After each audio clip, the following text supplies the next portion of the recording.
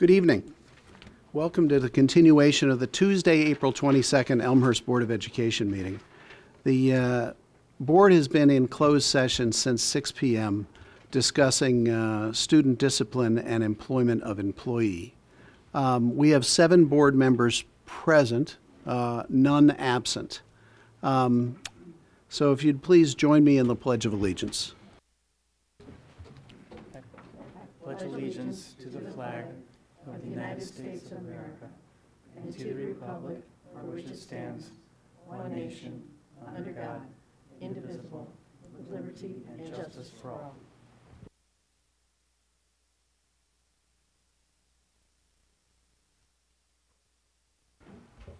Next on the agenda is public comments. I don't have any blue cards up here. Is there anybody in the audience that came to address the board this evening? Hearing none, then we'll move on to Superintendent's communication. Mr. Purnell.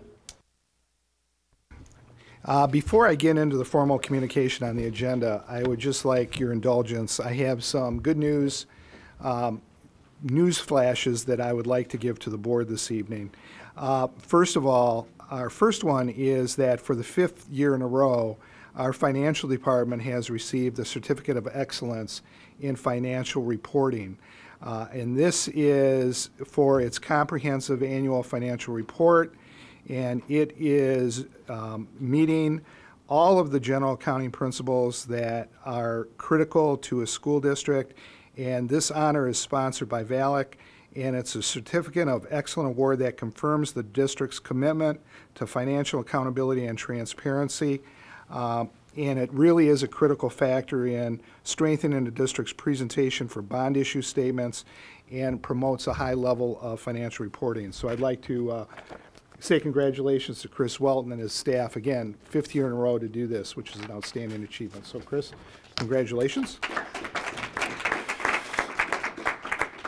Then, you have met these students before, but they have our semifinalists for National Merit. All 7 have now been named as National Merit finalists.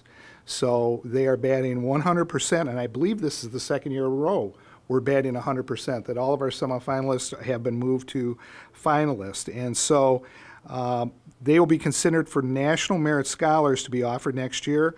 The selection of some 8,000 Merit Scholarship winners from the group of more than 15,000 finalists is now in progress. So we would like to congratulate all of those students. They were Matthew Bidman, Gloria Frank, Joe Kesserling, Andrew Maratti, Matthew Nawara, Eric Peterson, and Paula Salamanca. So congratulations to all of those students.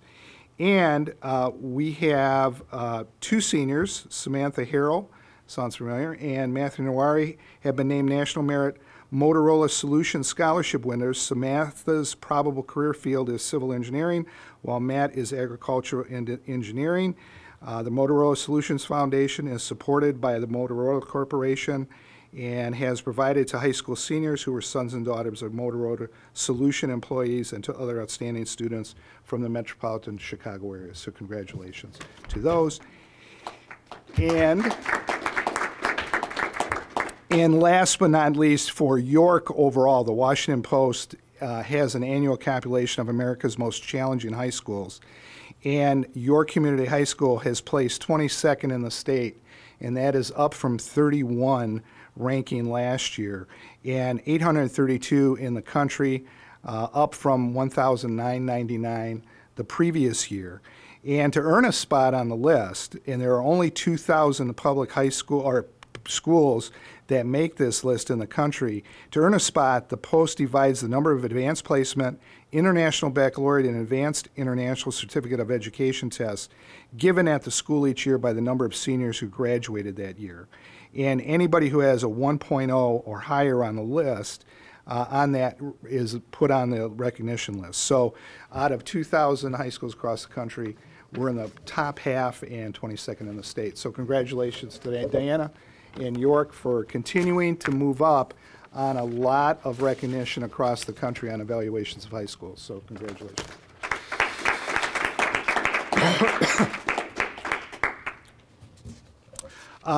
And with that, let me get to my Technology, I'm going to skip the agenda for one so I can look up freedom of information.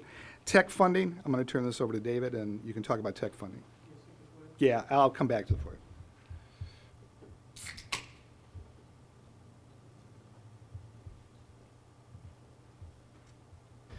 Good evening. This presentation is the one I've been up here a few times, about every year about this time. This is an update to a presentation you've probably seen before.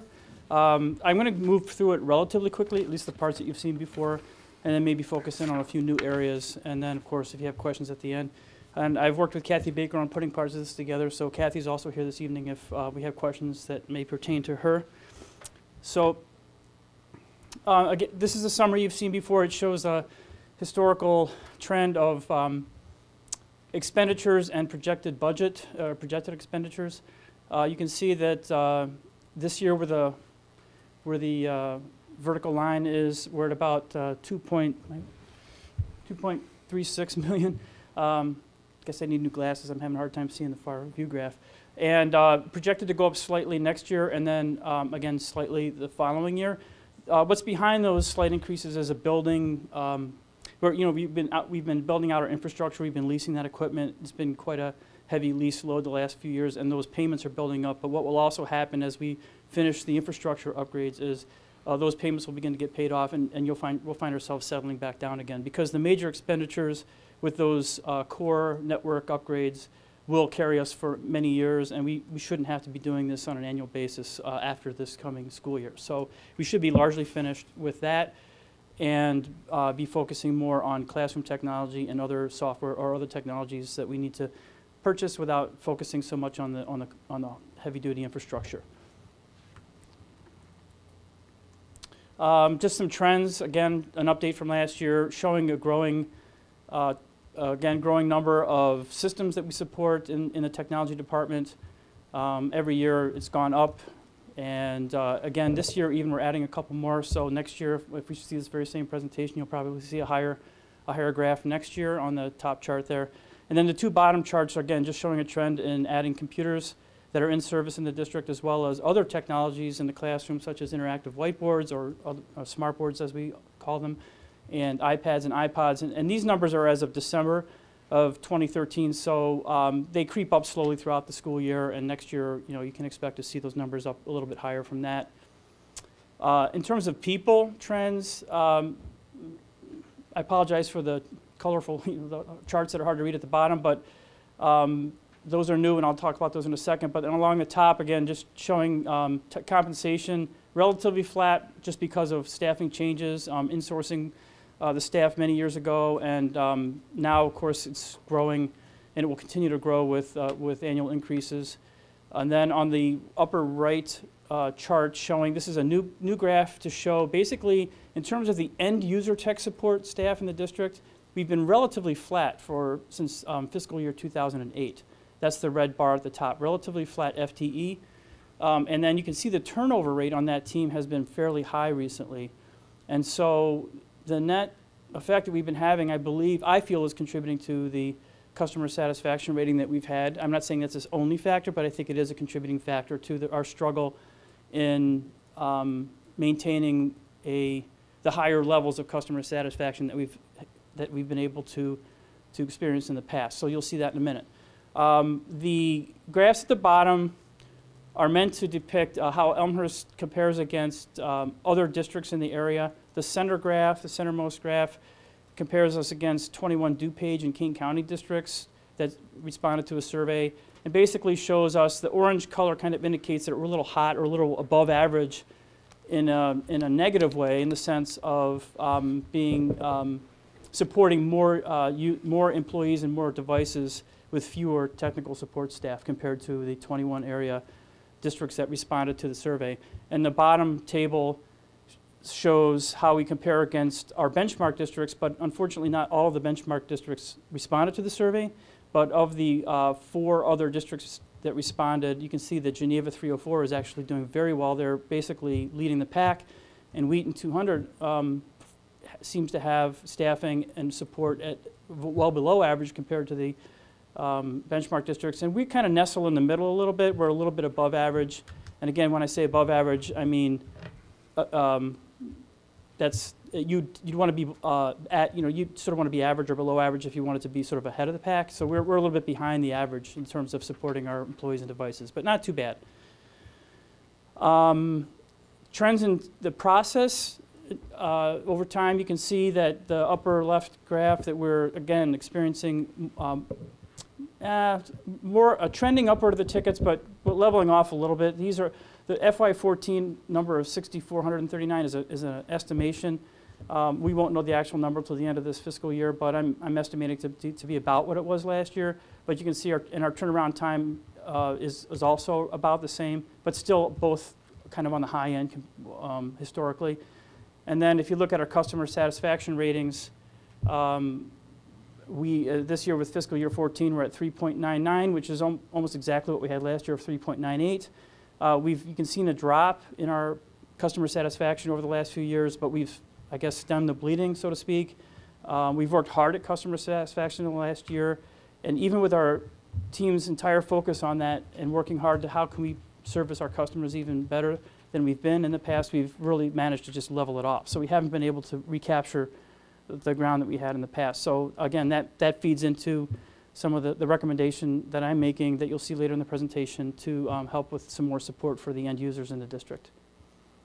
Oh, there's the goal. So the goal is 4.5. That goal was set, actually, it's a tech DPI, a technology DPI goal that was set back when the ratings were up above 4.5, and we thought, well, we want to hold our ground, at least, at a minimum, if not improve. And then we've had a hard time even holding our ground above 4.5. Overall satisfaction out of 5. Just a review of some of these tech plan drivers are actually summarized in the 2012 to 2015 tech plan. That's the 3-year tech plan submitted to the state of Illinois. We have another one due, as you can tell, for next year. We'll be working on the 2015 to 18 tech plan. But in the current tech plan of 2012 to 15, these are some of the key findings or drivers that came out of that. The item at the top, to increase student access to devices. Again, a conclusion that this was drawn back in 2012.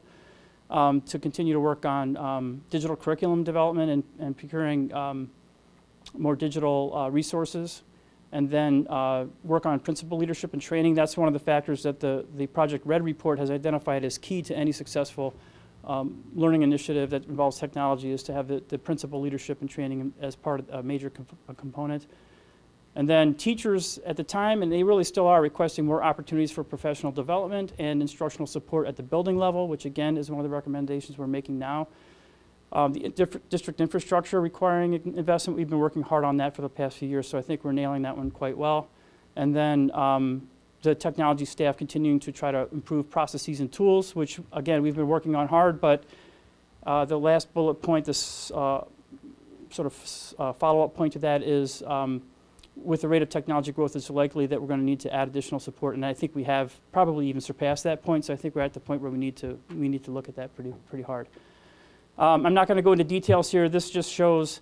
This is what I showed you last year in terms of the plan for fiscal year 14 in terms of upgrading the network, and I'm happy to say that we have either completed all of that or it's in progress. Some of the work has extended throughout the school year, so we're actually still have some work ahead of us, but we're almost done with all of those pieces. And we've beefed up the network quite well, both internally and the connections to the outside world. And then for next year, fiscal 15, and actually this is part of the recommendation that's in the consent agenda tonight, to buy some additional switches to put in the network closets of the buildings for the local area networks, and to add some additional high-capacity, high-speed wireless access points throughout the buildings, so that every single classroom can basically support whole class activities with mobile devices without any network connection issues whatsoever, and with ample bandwidth to be able to do some very nice work. And so with the recommendation that's on the consent agenda, with that equipment, and throughout the summer and probably into the school year next year, we would finish basically the multi-year network infrastructure upgrade roadmap.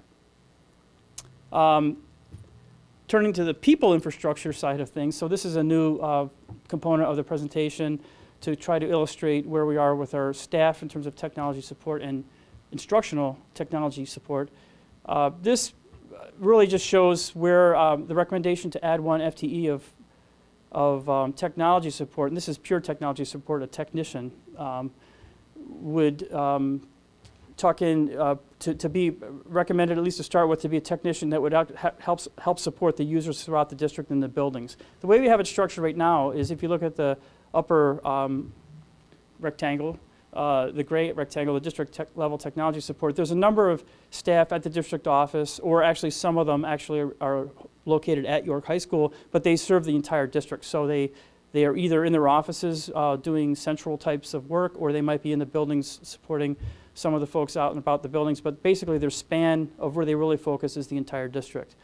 And then at York, on the lower left, there are a couple of staff members, a senior technology support specialist and a technology support specialist, that really spend almost all of their time at York High School, either supporting staff directly at York or working on initiatives in the York office, but they're really involved with a lot of activities at York High School.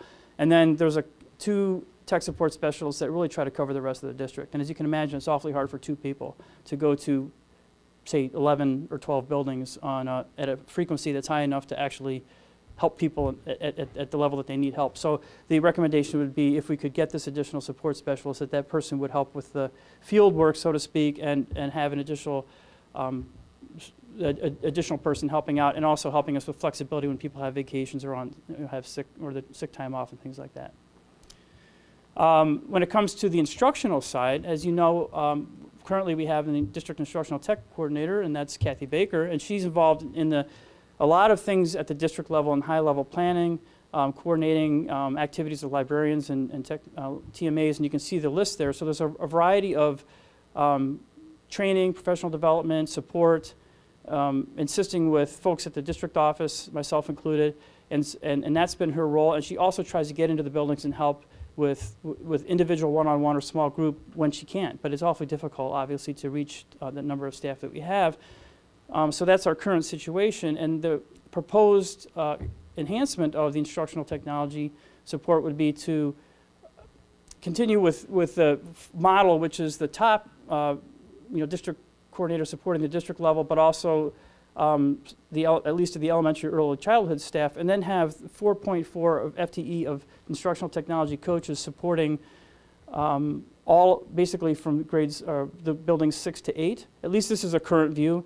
How the staff is actually deployed is subject to some discussion. I think Ms. Fitzgerald will have quite a bit of input on this, but we did have some preliminary discussions with her, and she felt that setup where if we could get the 4.4 FTE for instructional coaching, having the 1.4 at York High School, as we discussed with the administration at York, and then 1.0 per middle school, focused primarily on those middle schools. And then they could provide some training opportunities. For example, if they're going to train on, say, Google Apps or on smartboard training or some other training that would apply, then of course elementary staff would certainly be welcome to participate, or they might go to those schools, but their primary focus would be the middle schools. At least that's our current view. And then Kathy Baker would probably focus mainly at the elementary level. So all across the board, each of the levels would get an increase of attention and support compared to what they have today, by a long shot. So that's roughly how that proposal looks. In terms of deployment for next year, some of the key points are, and this is not comprehensive, but summary would be to simplify the District 205 Google Apps environment. Right now it's fairly complex, and there's a task force that's meeting a few times this spring to define what that environment would look like next year, so that it's more effective for students and teachers for learning, as well as staff, other support staff in the district.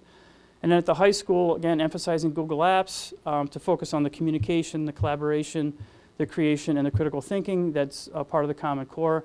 And then upgrading and actually eliminating and converting over to Google Mail from the older system that we use for the students. And then expanding the Chromebook pilot slightly.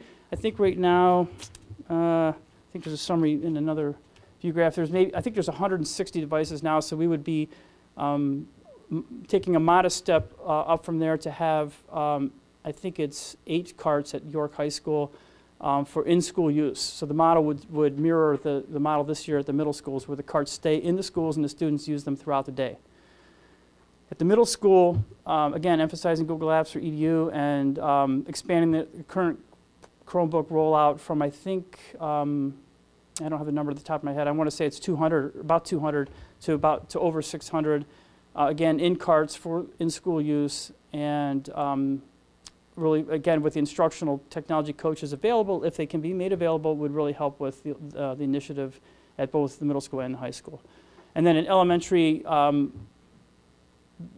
possibly, I mean, basically the technology at the elementary level, just due to the refresh cycle, would more or less be the same as it is this year.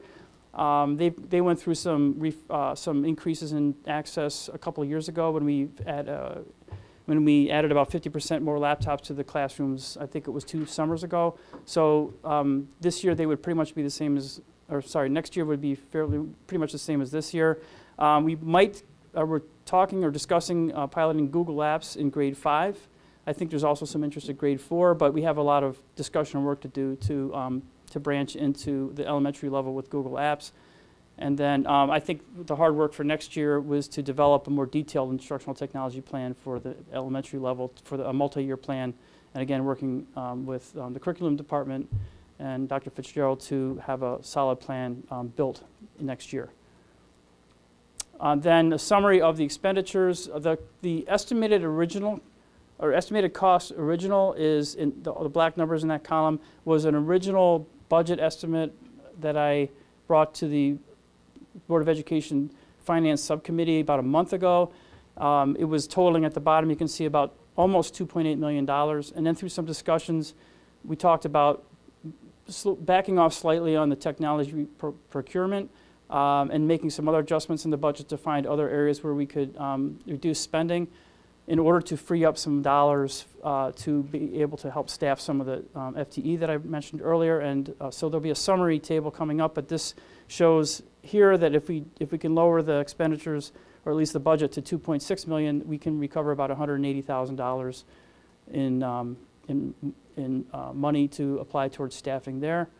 And then the following year, similarly, about a $2.9, almost $3 million original budget. Again, with some adjustments made over the last month to bring that down to about 2.84, 2.85, and saving about $136,000. There's a little bit of room in there to capture some more savings, but obviously this is a very preliminary budget since it's 2 years out. But I wanted to show you that some work was done to scale back a little bit, and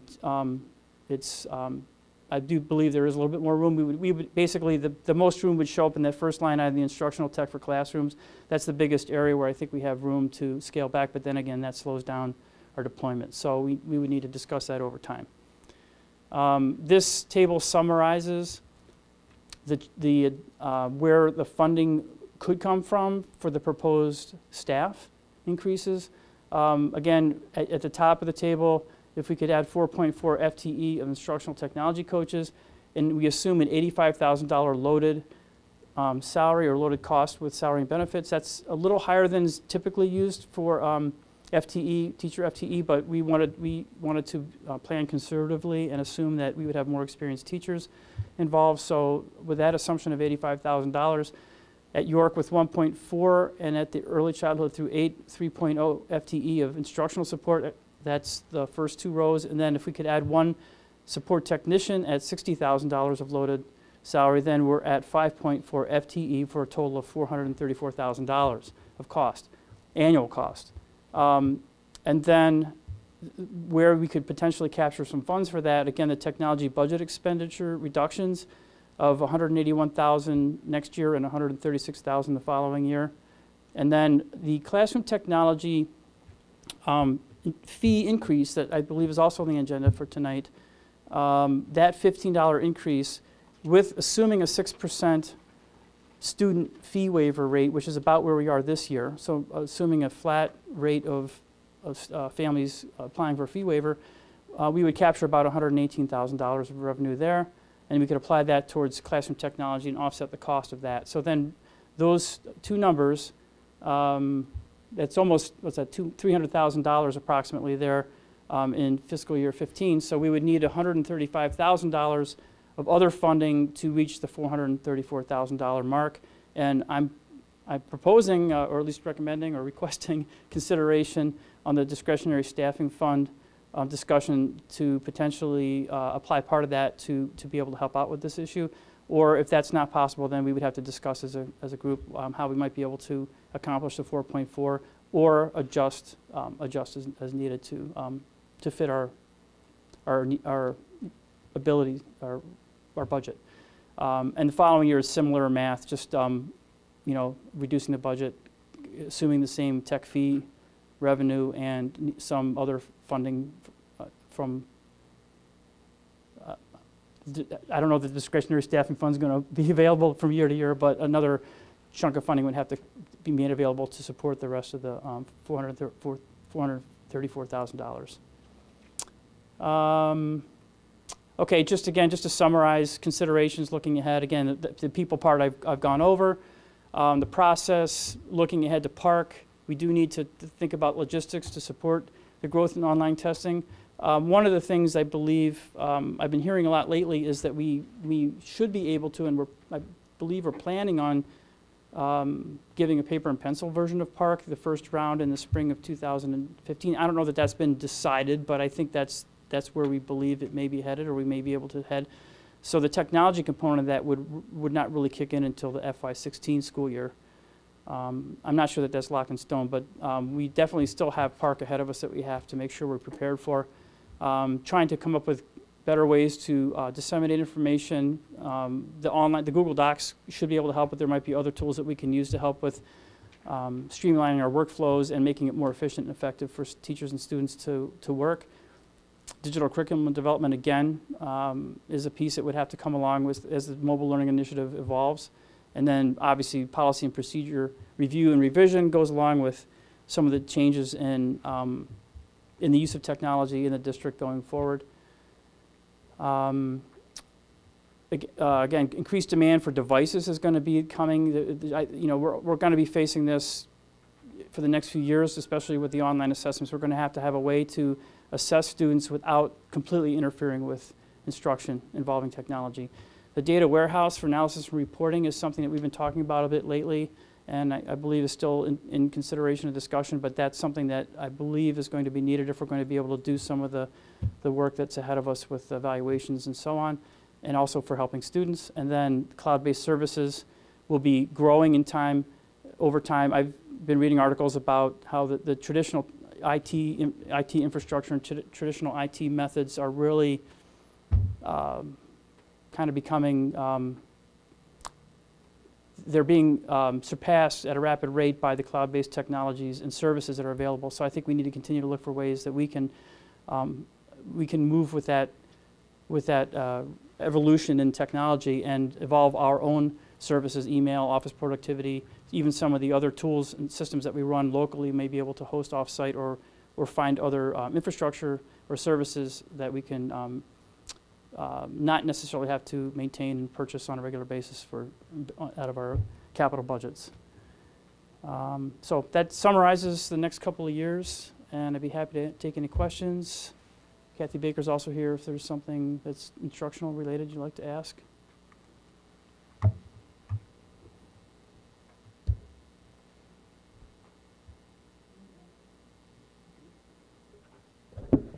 David, thank you very much.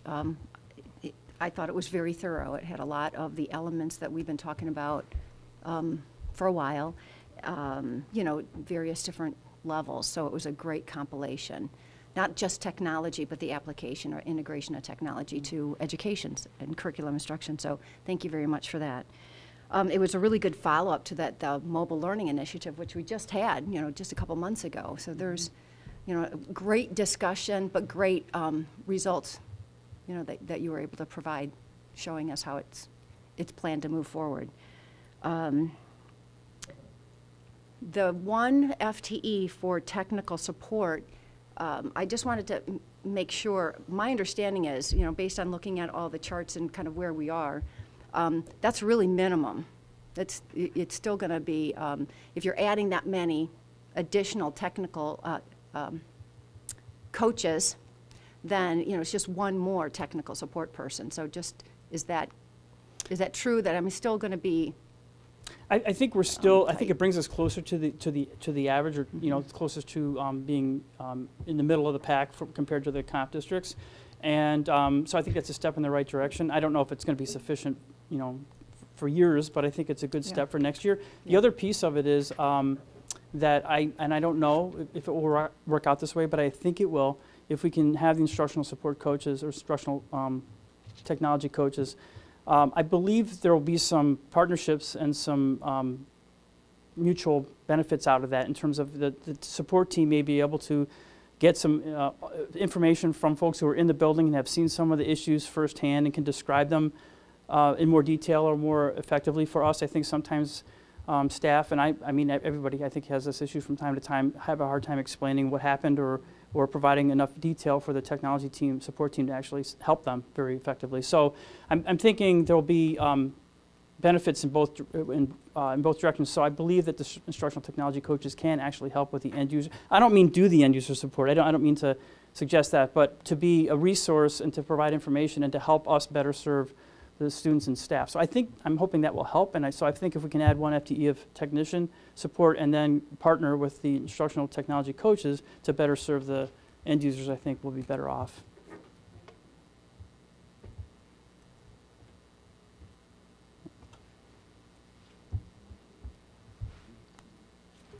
Thanks. Mhm. That was good.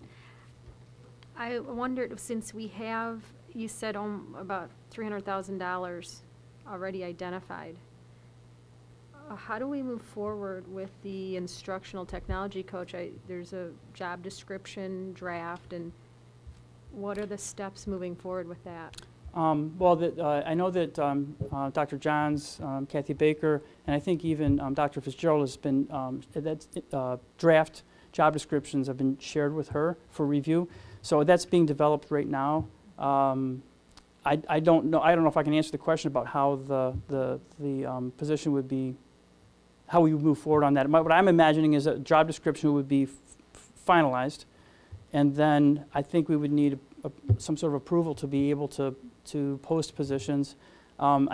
I don't know whether that would be a posting for a subset of the FTE that's being requested or the full amount, but because part of it involves in the discretionary staff discussion, and I know that won't be finalized for a little bit of time. So I don't have a great answer for you, other than I think the sooner the better, obviously, when we post things, but there is a little bit of time, and I think that the job description is under development, so we're not quite ready at this point in time, but I think soon there would be something available to post if it were approved. I don't know if I hope that answers your question.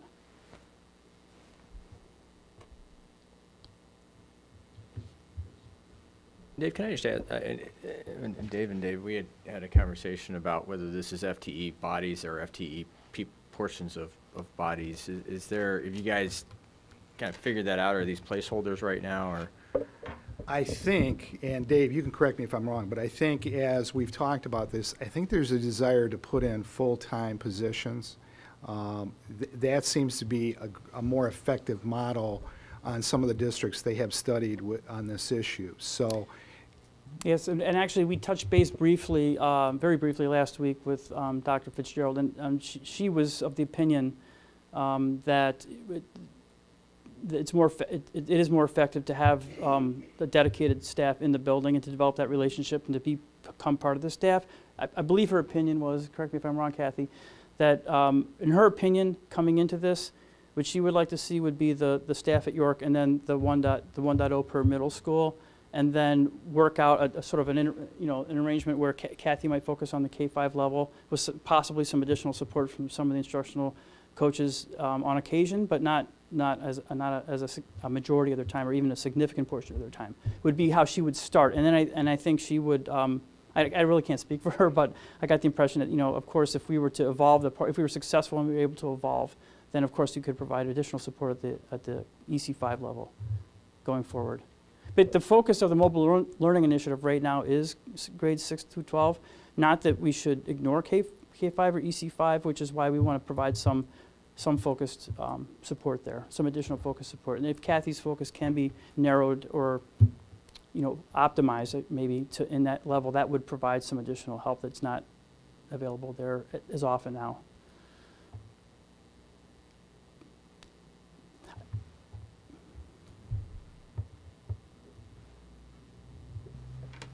I mean, and just to, we talked about this a little bit in committee, but I was just sketching some numbers out. Since fiscal year 10, we've added 900 computers and 656 devices. So approximately 1,500 computers and devices to the network, and we dropped 1 FTE from field support. Is that right? Based on the run rate. We went from 7.5 to 6.5. Yeah, the one FTE, yes, we did drop an FTE, and that was we combined 2 positions. But you lost Yes. the equivalent of 1 FTE yes, of support we while did. adding 1,500 devices That and is correct. computers to the network. And now we're proposing to add another 580 devices to the network. I don't think you can do it without the people. I personally think that we invest millions of dollars in hardware.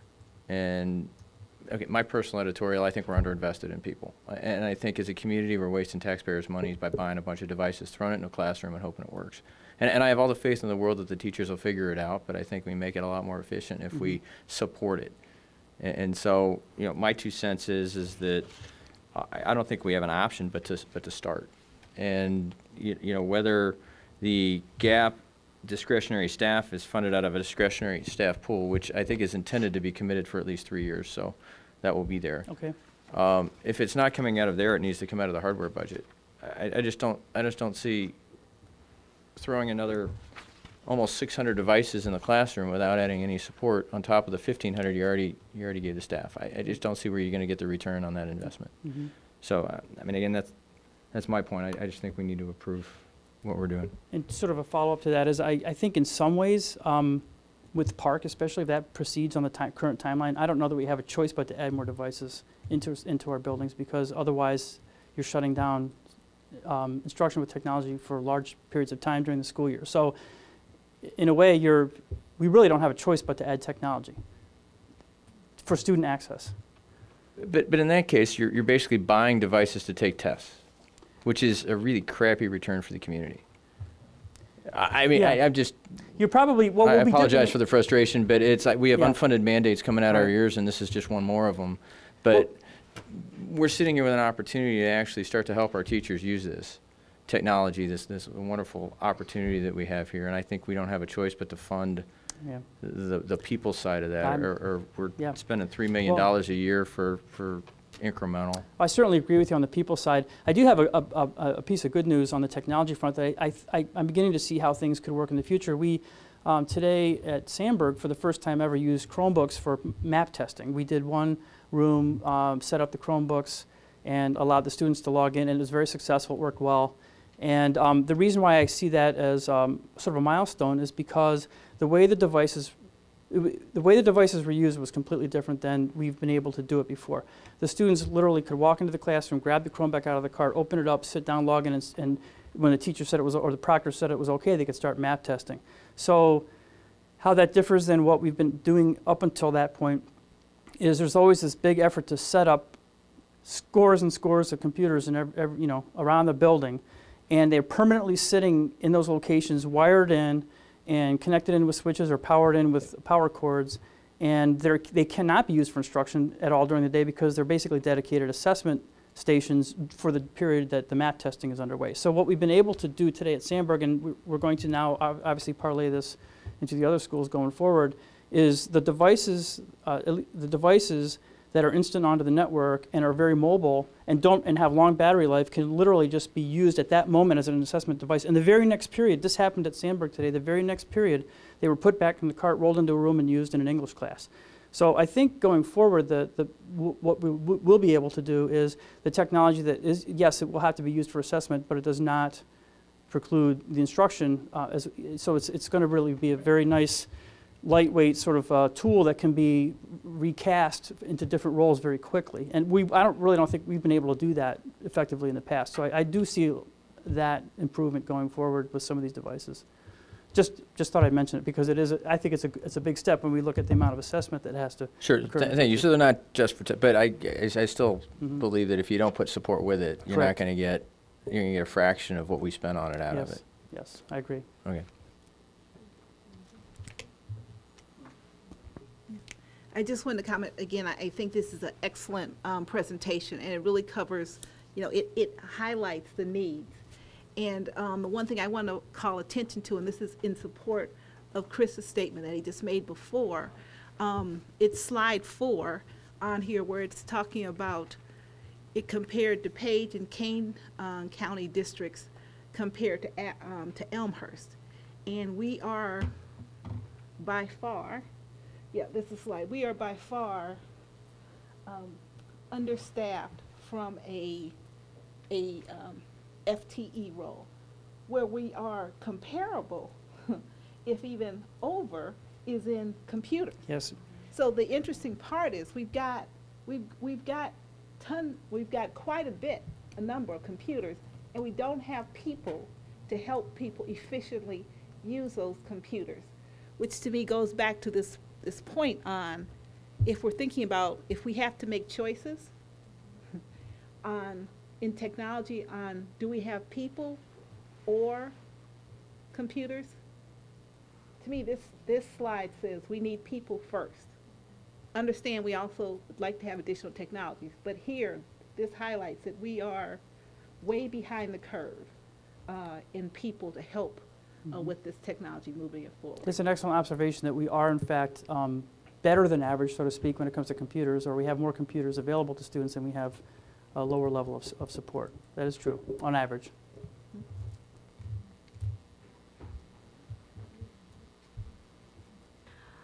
As we add Chromebooks, though, do you see less support needed for those devices than what we've had before, laptops? So that helps this a little bit by going to a device that doesn't need as much manpower. Mm-hmm. But, okay, go ahead. Yes, I would agree. Our experience and others' experience, I think, is that we can deploy them more quickly. There's no software imaging involved and so on.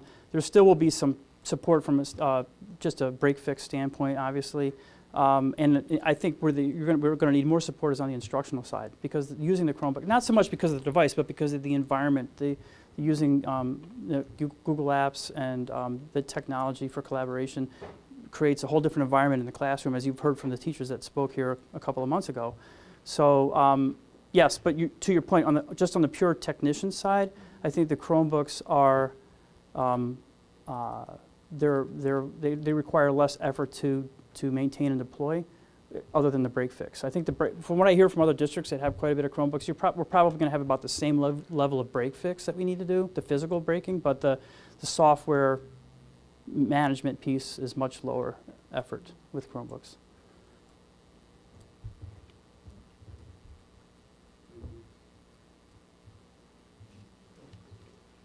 So what's next? Well, next on the agenda is discretionary staffing, and I think that this is a natural lead into that discussion. Okay, but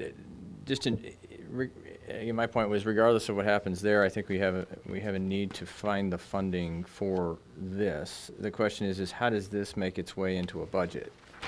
So, I mean, Chris, I know there's a process where this comes to us and then you take it and put it into the budget as we start to formulate plans for next year, start to solidify plans for next year.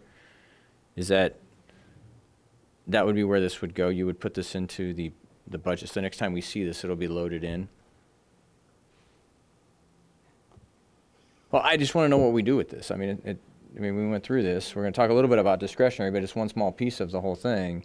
How do we get this to what we're actually going to do, particularly in the light of job descriptions and hiring and people that are available and all of that? So I mean, I guess maybe I'm asking, do you want to take this to the next topic and then come back to this, or?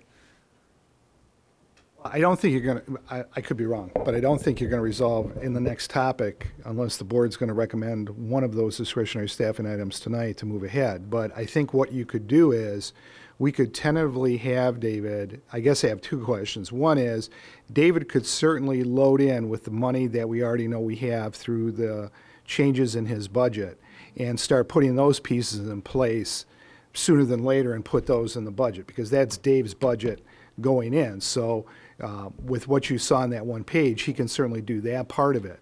I guess the second item I'm hearing, I just want clarification, is there seems to be some concern about the level of purchase of Chromebooks at this point in time. If there's a desire for Dave to go back and pare down on the Chromebooks and start switching out personnel, then I think David needs to know that to rework his budget. If what he's presenting you tonight is acceptable to the board, then I can have David go back and start working with Chris to put those numbers in the budget for next year, knowing that discretionary funding is still hanging out there. But he can certainly get started on the portion minus discretionary stipends. So 181 plus 118, you've got almost $200,000 to start moving ahead with. 300,000. Either 3.4, I did the math, we could either do 3.4 FTE of the teachers, or if we were to do this, had a technician role, then that would probably bring it down to more like, 2 point something. So if that's acceptable to the board tonight, we could move ahead on that portion tonight. Again, with what you want to do with the Chromebook numbers. But Chris, is this correct? You're saying we need to, the 4.4 FTE we need, you're not saying to go beyond what's presented here? No, I'm just saying that in order We to need to- hire what's presented here, you're going to need $434,000. We've got 300 of that identified already, which he can go back and work on. The question is, do you wait on the other 135 till we have a discussion on discretionary and figure out what to do with it, or do we assume that we're going to go ahead and hire that, and if we don't get discretionary allocated towards it, that he needs to find it, do we want to send him back to look at his hardware budget to find the money to support these folks? Because I just don't, again, I just don't know whether you can add another 580 devices at the, without adding that support job. Yeah, the whole thing. I mean, it's exactly Margaret's point when I look at it too. I mean, we have invested heavily in hardware. We haven't invested in people. And so if you had to pick a trade-off, the question is, do we ask to? And it really hit home for me when the woman from the other school district came up and she said they actually started with people and bought hardware afterwards. We've already bought the hardware, so we're kind of backfilling with people. So I guess that's. I'm trying to think of a way forward with this, but I mean, my suggestion would be to go ahead and plan for all 5.4, and if we can't find the money in discretionary, then we need to find the money in the tech budget out of hardware. But I just don't, I feel like we're throwing more hardware. It's something that all the statistics show on our sheet here is starting to, I mean, I don't really want to wait for turnover to go up higher in the technology department to figure out we've got a problem.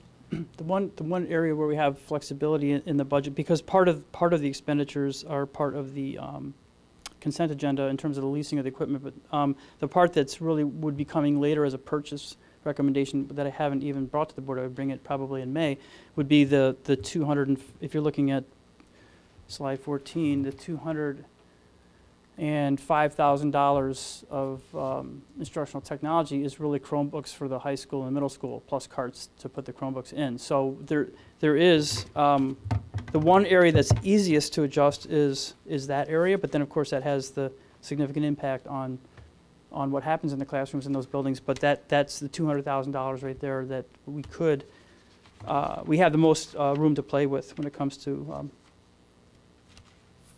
finding funds for those positions in the technology budget.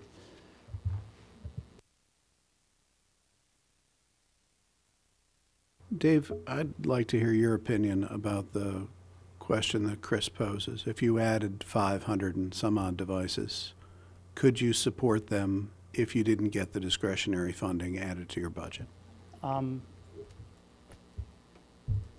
That's a great question. I think it would be a challenge to support the proposed technology deployment for next year without some additional staff.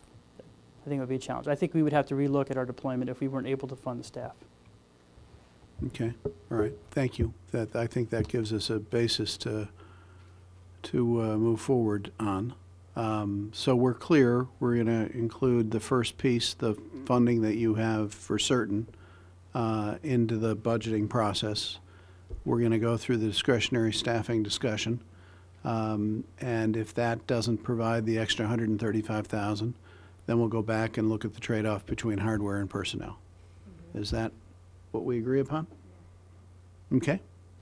Okay. Dave, thank you very much. Okay, thank you. Mr. Purnell? Yes, and talking about discretionary staffing, we might as well move right to that.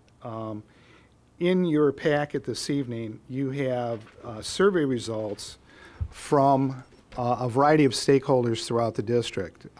And I wanted to share that with you this evening. If you recall, I had talked about going to a variety of stakeholders across the district and getting their input into the discretionary staffing recommendations that we had talked about initially at the board table.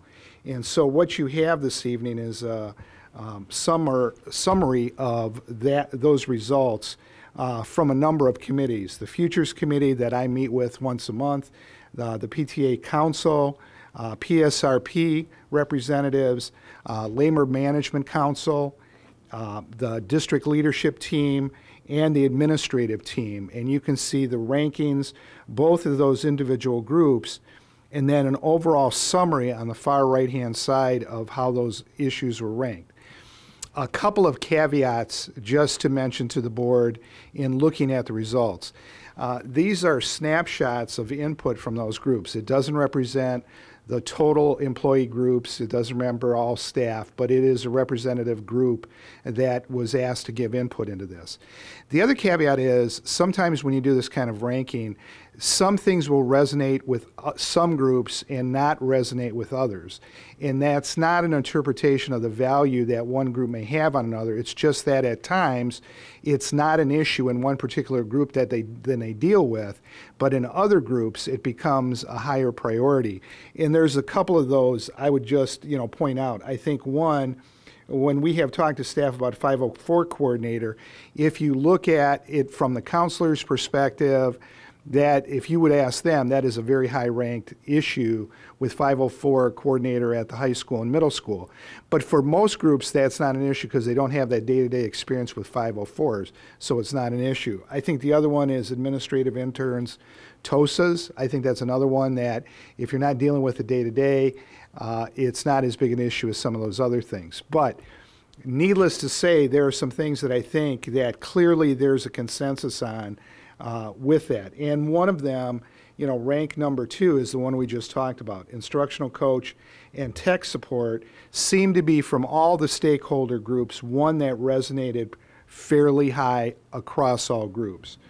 The other one that ended up number 1, there was a little more variance with that one, but just in a couple groups, was math interventionists. So there is, just to recall for the board, this district has hired reading specialists a number of years ago, and we have about 20 dedicated staff for reading specialists across the district. In the past history, there was a decision not to hire math specialists. So you have teachers who support students who are needing intervention in reading and language arts, but you don't have anybody on staff who can address math interventionists. So I think you're seeing a response to that decision of not having math interventionists coming up as a high support. The third one, and I think the board heard this last year when you did school visits and had lunches with the staff, was the class sizes at the middle school and high school. There was some concern about the size of some of the high schools. I think York staff in particular, I think, shared their concerns with that, especially in some curriculum areas. So that came up number 3. Number 4, the psychologists. We talked about this one, the dual role that psychologists are used in the district. That also came up pretty high. And then finally, the 504 coordinator. So that's kind of a summary of where those are ranked. And you can see the ranking yourself. So you can see, if you look at the numbers too, you can kind of see where the emphasis was for each group. What I would probably look for tonight, and this is at the pleasure of the board, but my suggestion for next step would be for the board to come to consensus on what 4 or 5, obviously we can't fund all these. I mean, that's the difficulty right off the bat. You're not going to be able to fund these on any level across the board. But to come up with 3, 4, 5 that you would like us to flesh out to bring back for recommendations. For example, you just talked to David.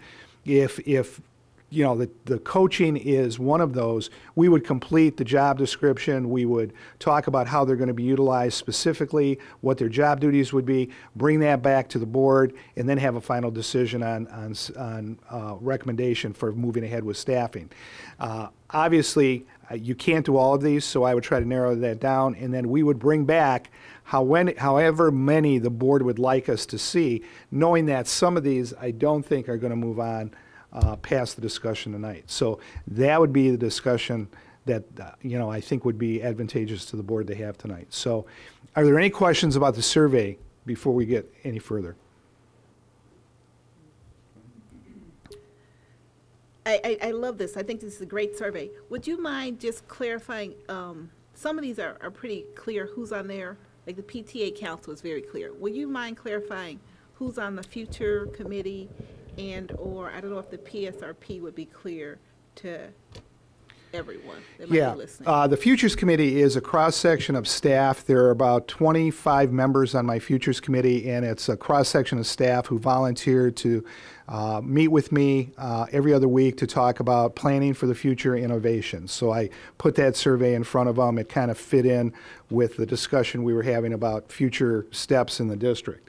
The PSRP, we meet with PSRP representation once a month, and I pass this out to that group. So there are about 8 PSRP members that I think were part of that. So, and they are the union leadership across the district, and so we passed it out to them, and that was their ranking. DLT is just the district leadership team, just those one representative from every building, from a teacher, and we meet once a month on that. So that was that makeup.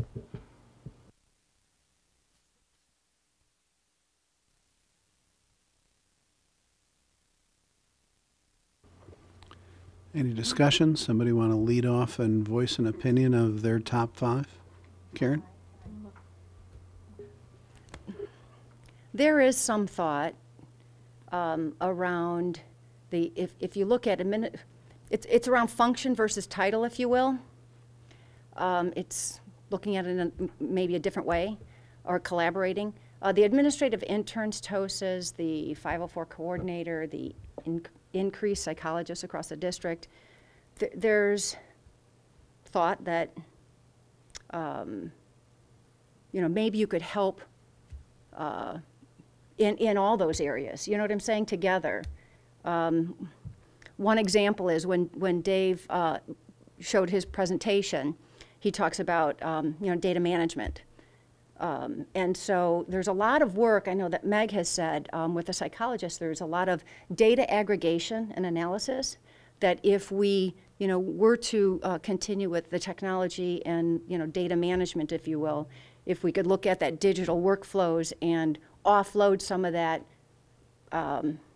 tedious kind of things that could be done technology-wise, could we help in that area? Kind of redesigning workflow versus just keep adding the head count or looking at it the way that we traditionally do. Well, I think the answer is yes. Given enough time, we could certainly, you know, look at workflow. We could look at job descriptions. We could look at the impact of technology. That's probably not going to be something I can deliver to the board in the next few weeks, but it's something that we could discuss. And I think for some of these, for example, I'll just pull out math interventionists. I don't believe that's going to be one, and I could be wrong. I think the board's going to want to know how that could be configured, as Karen pointed out. What can we do with that? How can we reconfigure what our present resources are? So still making that a priority of some kind, but I don't think that's going to be one that I would recommend that we fund right this minute, because you can't deliver 20 math interventionists tomorrow. You don't have, that's not what the $400,000 is going to give you.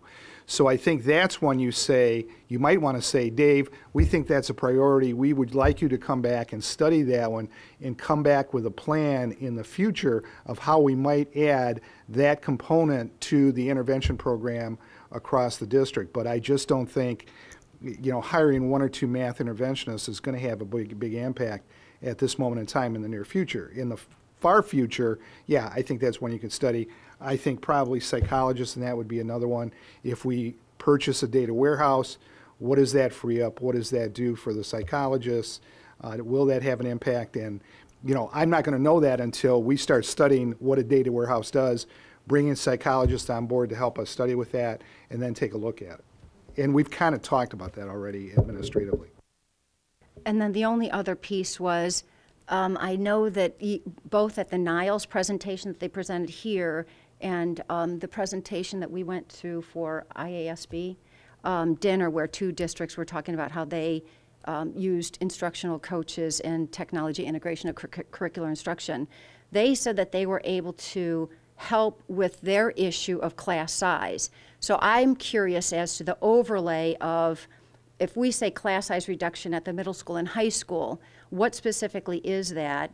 Not that I need to know, but do we overlay that with where are we going to deploy the technology and the next layer of the pilot? And could we potentially help with both of the issues by looking at it that way?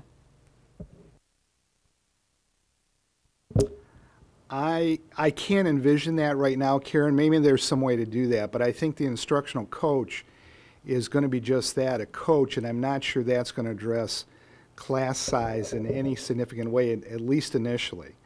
I do think on the class size issue, I think what we'd like to do is work with the secondary administration, look at the class sizes going into next year, and then look at specific areas and perhaps make subconscious decisions about what areas we want to lower that we think are high based on curriculum or content or demands on the teacher for instruction in those particular classrooms.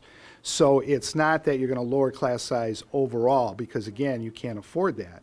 But I think what you want to do is say, what are the content areas that we really want to look at, or the curriculum offerings that we think what we're trying to accomplish in that curriculum area, those class sizes are too high and we need to lower those. You know, one example would be if we have a class that has a lot of writing, it's a language arts class and there's a lot of demands for students to write. In fairness to the teacher, I think you want lower class size, because just the demand of grading papers in that class is probably much more significant than perhaps other classes. So if there's a requirement that kids will be writing 10 papers during the semester, you multiply that by 35 kids, that's a big load for a teacher. And those classes you may want to target for lower class size. That's just one example I'm pulling off the top of my head. I don't know if that's true or not, but that would be just an example of how you could address class size in kind of a surgical kind of way.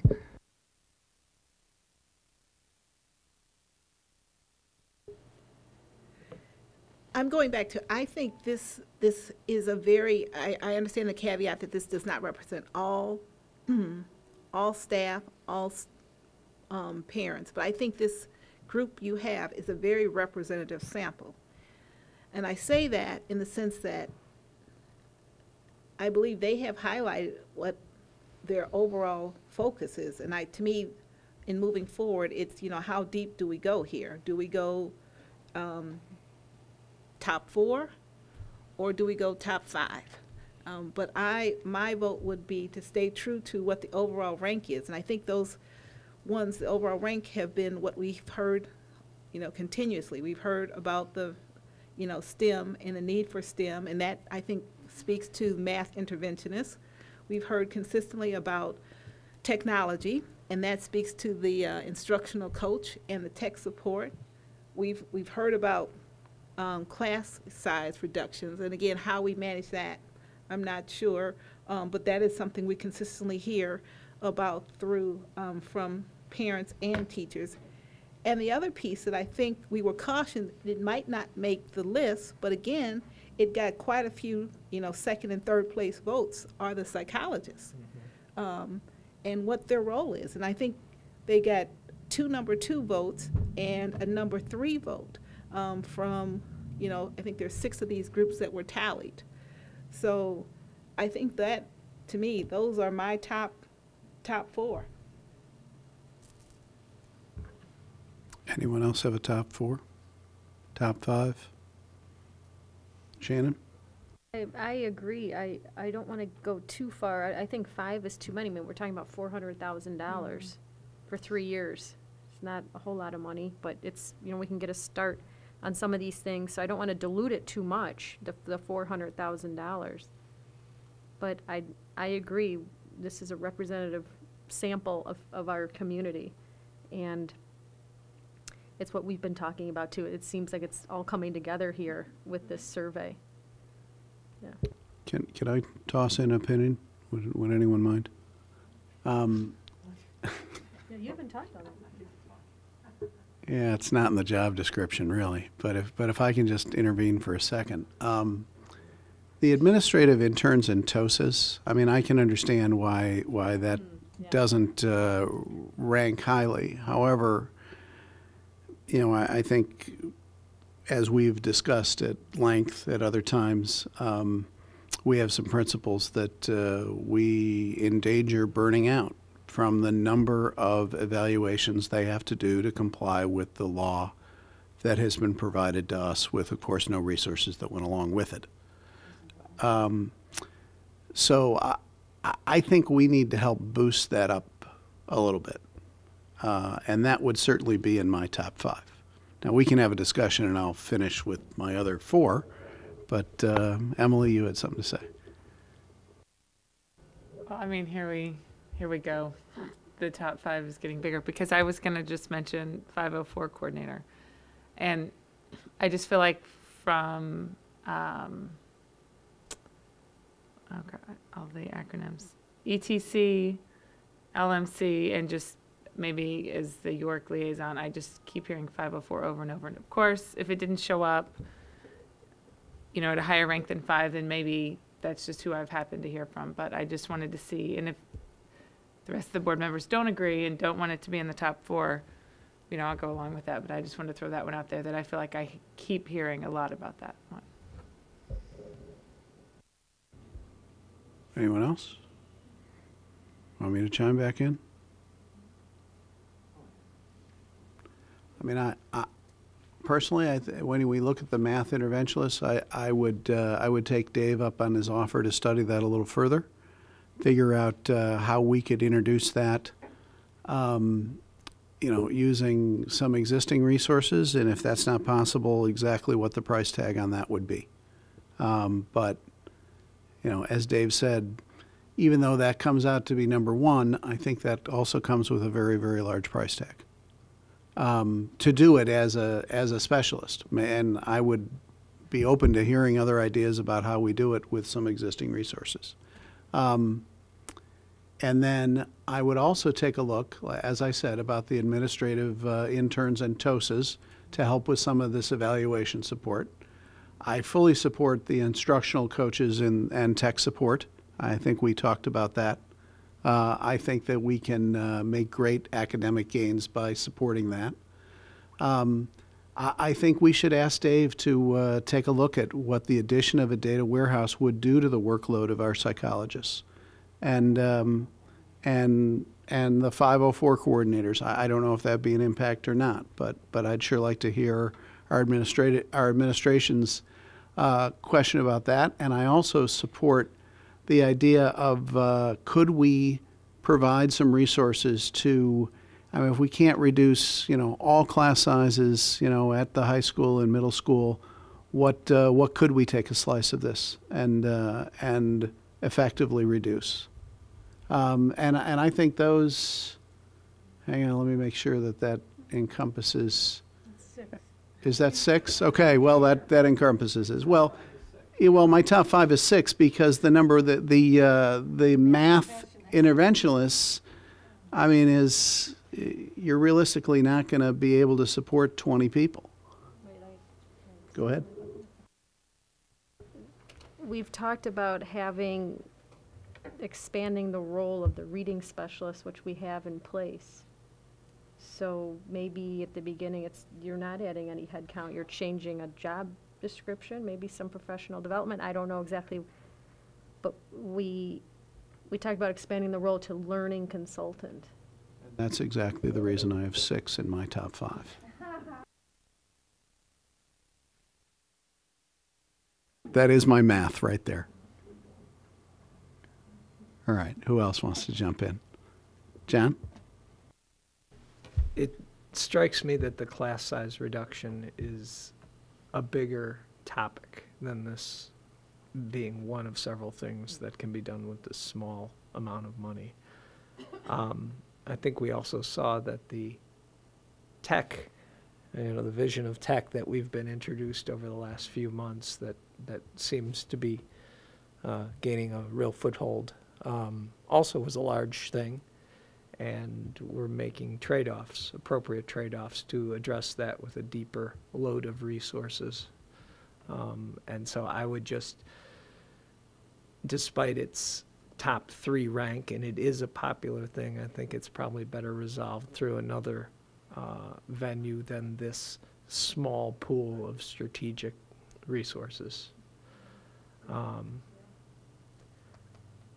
don't know why, but I found the arguments about the use of psychologists compelling, and I don't have any more deeper rationale than that. And I'm not sure if that would tie into hiring a 504 coordinator or not. But those are just my observations, but I am also very sensitive that we need to support our principals the way we need to support our teachers. And so despite, as Jim said, it's 7 overall rank, I think there's an important need there, and I'd urge looking at that.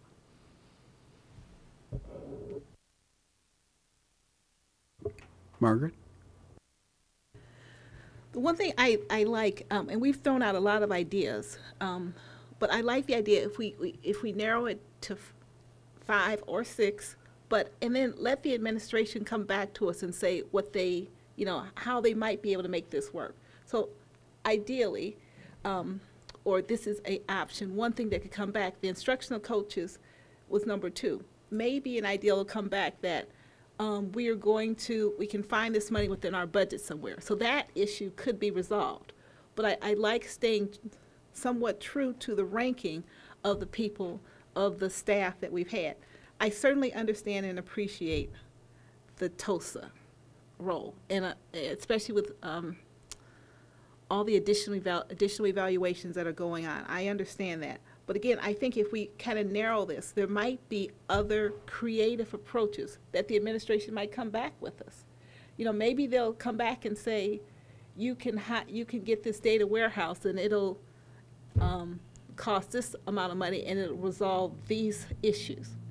I don't know that. But, the people that are close to that might be able to explain those issues for us.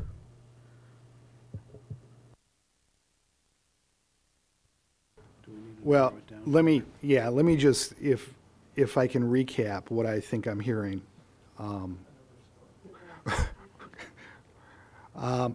Tech coach sounds like solid support. Study math interventionists, see if there's a way we can start to address that, but probably not going to be instituted as 20 math interventionists, but something for future study. Class size, I'm not sure about this one, if you want to selectively look at it or put it on the shelf for a whole different discussion. I heard both sides of this one, so. I would vote for selectively look at it. I would too. What is the rest of the board? 2 for selectively, 3 for selectively, Dave, was 4 that, for selectively. did we say previous meetings it was freshman classes, or is it just, it's not narrow? I think for the high school, it was some of the core classes, some of the high core academic classes were having pretty high class size. Math department, English departments, so looking at that.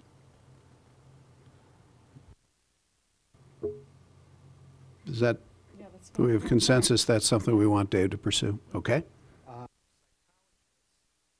Psychologists, looking at that and whether there's, again, a reconfiguration, maybe looking at 504 coordinator tied with that, looking at how we can address that, along with what's going to happen with the data warehouse. And so that data warehouse process, we are starting to explore. We can bring the psychologists on board in that exploration and get their input on how we can utilize that and how that would free them up for more time with students. And then on the kind of on the side, but looking at, not totally giving it up, is administrative interns, TOSA, but having that one at least come back for consideration. But again, it's not ranked real high with the whole group, but keeping that one alive. That's what I heard. Chris? What Dave said. But the one question that I have, though, is in the context of psychologists, in reading, we had an email at some point in time with kind of what psychologists do, and I think the first thing we need to do is actually have a job description that appropriately reflects what a psychologist is, because I'm guessing that TOSAs overlap. If you took workload, data warehouse may overlap. I mean, I think that you've got that, you know, if you were to define the psychologist role as what it is, there may be some overlap with some of these other spots, but those are my 5. So. Janet, go ahead. Anybody disagree with that, I guess? Personally, I think the only sentiment in there that I disagree with is I think you're de-emphasizing the TOSAs a little too much. Okay. Well, I mean, we...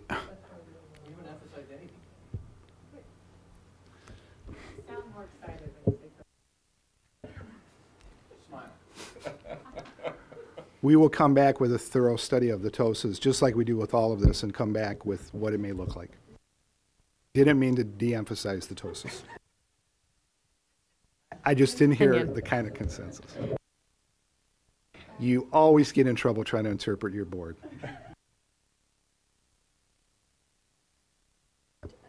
Go right ahead, please. We talked a little bit about the data warehouse. Well, I guess I can wait till it's going to come up with the curriculum committee. Do you want to just wait? Yeah, it's going to come up with the curriculum committee, and it's also going to be part of the capital expenditure discretionary discussion. So that's the next discussion to have. But I think it's going to come up sooner than later. So.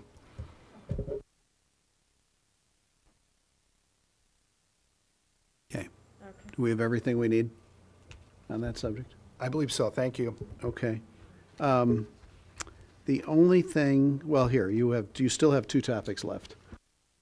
Yes, I'm going to turn update on levy, EAV, and tax extension and rates with Chris, and then I'll finish up with our FOIA request. We received the final 2013 tax extension and rates from DuPage County.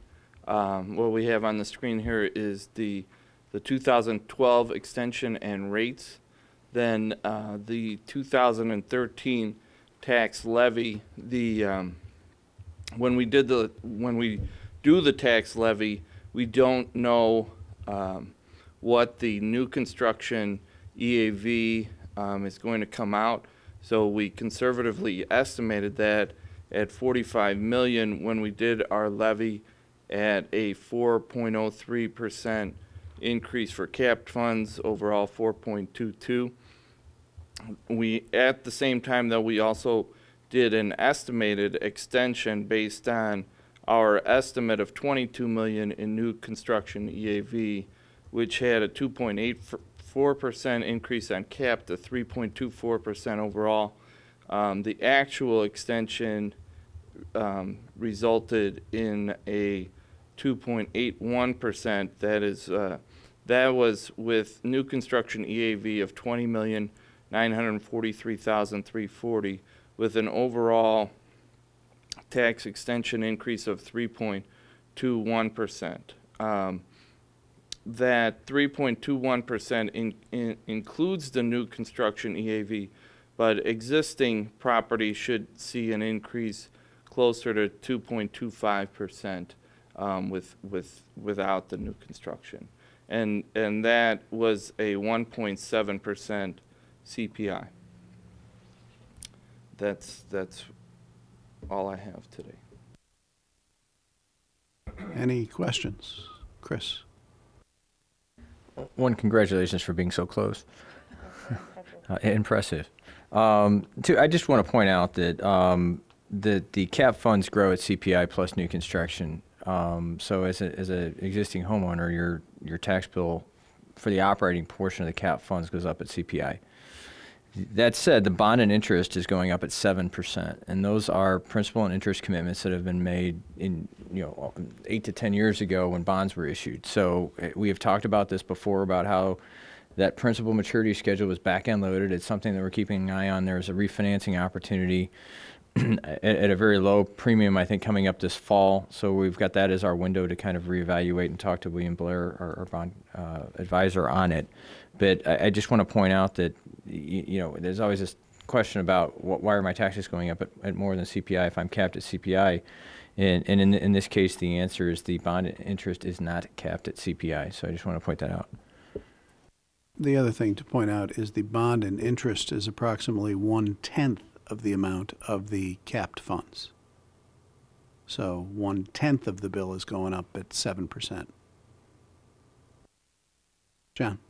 Are those broken out in separate line items on people's tax bills so that people can follow along? Yeah, is the levies broken out?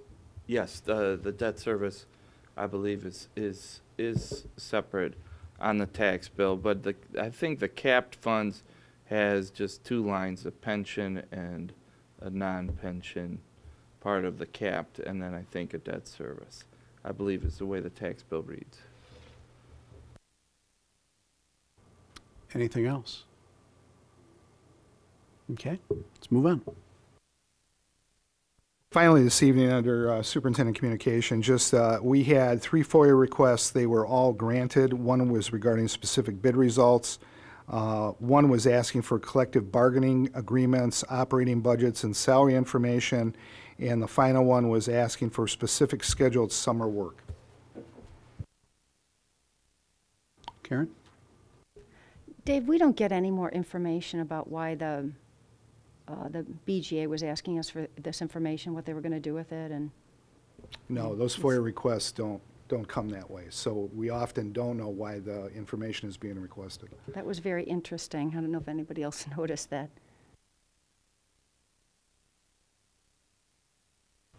Anything else on the superintendent's agenda? Then let's move on to approval of board meeting minutes from March 25th, 2014 and April 8th, 2014. Are there any changes that the board would like to make to those minutes? Karen? I just made a minor change that I sent to Ellen, which it's on page 3, and it removes the vision and mission statement. It was a unifying statement, that's all. Okay. Then with that proposed change, we'll let those minutes stand as submitted. Okay. And next is the reorganization of the Board of Education, which is an annual event by our policy. So I need a motion for a nomination of a president pro tem for this session. Mr. Bloom. I'd like to nominate Mr. John McDonough as president pro tem. Do I hear a second? Emily seconds. Do I need a roll call vote? Mrs. Walsh, do you know if I need a roll call vote or we just no? Excellent. All in favor? Say aye. Aye. Opposed? Okay. Mr. McDonough. Could I have the gavel? No, I'm just kidding.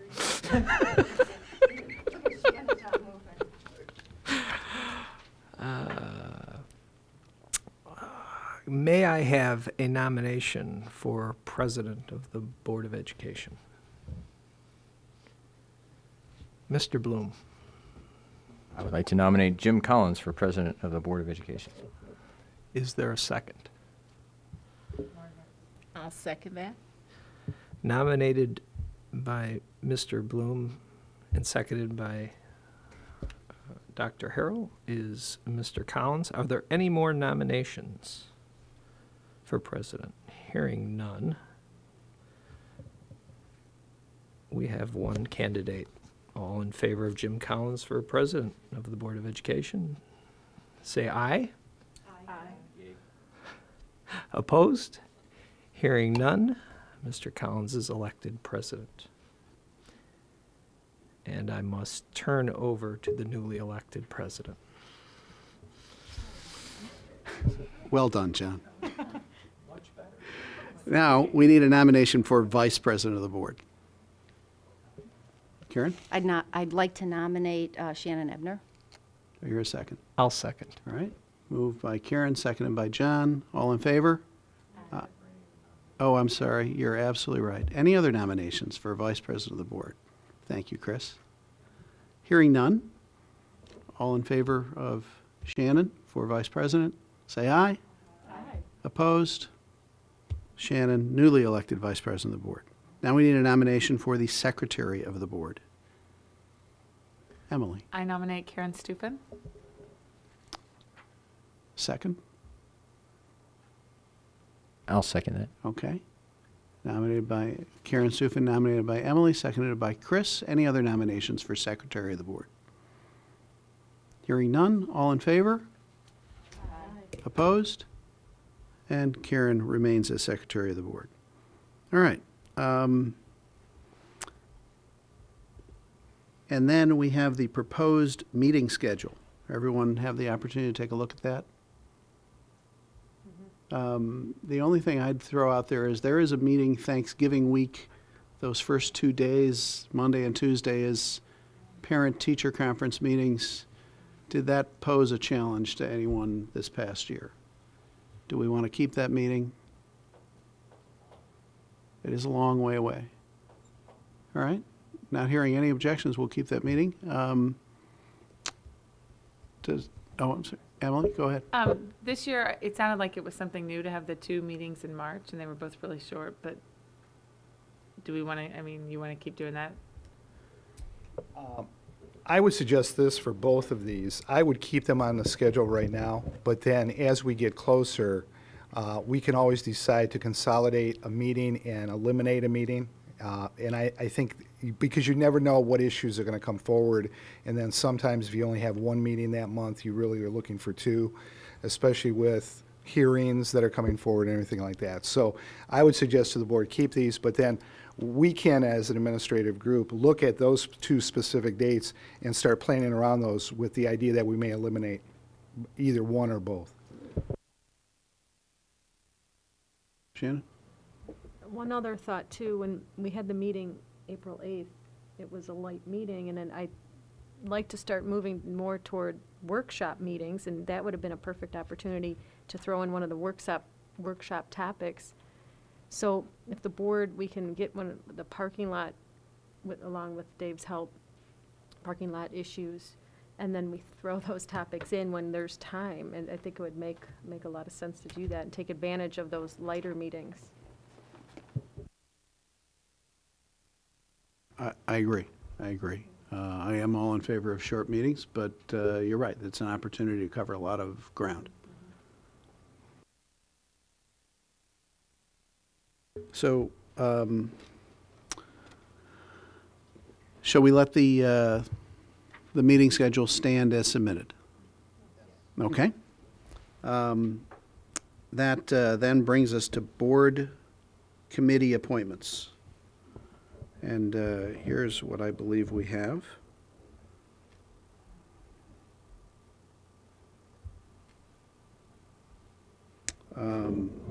And please let me know if anything, you'd like anything changed in this. Board Improvement Committee, Shannon, Karen, and Jim. Curriculum Committee, Shannon, Margaret, and John. Finance, Chris, Emily, and Karen. Performance Management, Karen, Shannon, and Chris. Policy Committee, John, Emily, and Margaret. Our LEND representative, Karen. Our SACID representative, Emily. Our IASB representative, Margaret. Our Lazadra Museum representative, John. And the City Park Schools representatives, John and Chris. That I got everybody's interest reflected accurately. Okay, I can send all that. Yeah. Let's try to keep the gaveling to a minimum. Let's see here. All right. Takes us to board committee reports. The first is curriculum and instruction. Shannon. The committee met on April 10th, and we talked about how we're looking at long-term assessment planning, the PARC tests, the MAP tests, Common Core standards, common assessments that are created by our teachers. How does this all fit together? So this is going to be an ongoing discussion. Keep this continuously going, because as we get changes from our state board and we hear more from PARC, it's going to be constantly changing. So what we talked about that night was how our teachers, our staff have aligned our curriculums to the Common Core standards. The MAP tests that our students took this year were aligned to the Common Core standards. And the PARC test is also aligned to the Common Core standards. So we talked about a scenario for testing for our students. The younger grades would be 2 MAP tests per year. This is all proposed. I'm just recapping our discussion. 2 MAP tests per year, and then 2 PARC tests. So the MAP tests would be September and January, followed up with PARC testing March and May. So that's proposed for now. MAP allows us to have a history while PARC is getting started. Let's see what else we talked about. The next topic we talked about was our teacher evaluations in 2016 will have a student growth component. And we discussed what the test would be, that how do you test student growth? What would that be? MAP testing, PARC testing. Well, you can't use PARC because it's too late in the year. And then we talked about common assessments that teachers create. But that's more of a long-term project, creating assessments that can measure student growth. We don't have all of that right now. But the MAP test can assess student growth, so it was proposed to initially use MAP testing when the time comes to add a student growth component to teacher evaluations. Again, this is all preliminary discussions. Charles, do you want to add anything here? Do I have anything wrong? Okay. Oh, the other thing I wanted to ask was, we talked about doing a curriculum update to talk about some of these issues to our community, and I know it's a big job, but we talked about doing this in May. Yes, we're looking to have an event to update the community on the implications of PARA, that's the teacher evaluation legislation, and PARC, which is this assessment, and then the intersection the Common Core has with PARC. We're still coming up with a name that is attractive sounding, but we're looking so people come. But we're going to hold the event here on May 19th. Mm-hmm. Moving on real quick, ELL audit report, Karen Mulateri provided a summary of the audit. There are 51 items that were looked at in our district for the ELL program, and 11 of these items need some further action items. 40 items were fully implemented, so that was good. And they've identified what action items need to be accomplished. And that was included in our board packet. Yeah, go ahead. I'm seeing that the audit is in the administrative content. And I'm wondering if that's something that, is it preliminary such that we're still working on it, or somebody's still working on it? I guess it was done by ASB. Yeah, the audit is, that's what's included were the 11 items that need to be addressed. It wasn't the full audit. Is that right? Yeah, we did not include the full audit in what's in the administrative folder. We're also in the process of communicating this with the staff, so we were hoping to delay a little bit, and we actually haven't completed our response to the ISBE, so this is really work in progress that we shared as an update with the subcommittee. All right. I think, given the history of everything we went through, I think as soon as we can get that out there, I think it would be a good thing to do. We have a session, the nearest late arrival opportunity is May 7th, and so we're having a session at the north end of the district where the most staff is implicated by the ELL and bilingual program. Great, thank you. I also have a question. That community event, and I know there's already quite a bit of information that's going to be covered in that, but I'm wondering somehow if it can just be touched on the audit, because the staff certainly need to hear it, but the community, it created quite a bit of angst, concern. I was trying to find a yes, and I couldn't find one. So it created quite a bit of angst and concern, and I think it would be nice just to get, you know, some closure on that issue. So if we could somehow make sure the community would be updated on that. Sure, I think that's a fabulous idea. Thank you. The last topic, because we've already talked about in technology coaches, is data warehouse. We talked about, Charles Sprendel talked about how to implement the data warehouse, and when we have teacher evaluations that are tied to student growth, there's really no way around it. You need to have this system in place. So if we can start some small steps now with the data warehouse, and then when you have teacher evaluations with, you know, student data involved, you would be in a position to handle that type of project. That's it. Okay, any questions for Shannon? Then we can move on to finance and operations. Chris. Thank you. So the Finance Committee, we went through a number of topics. March monthly financial reports, Chris Welton presented. We are on plan, on budget. I guess that's how you win the Certificate of Excellence 5 years in a row. Thank you, Chris. Technology presentation, we went over earlier.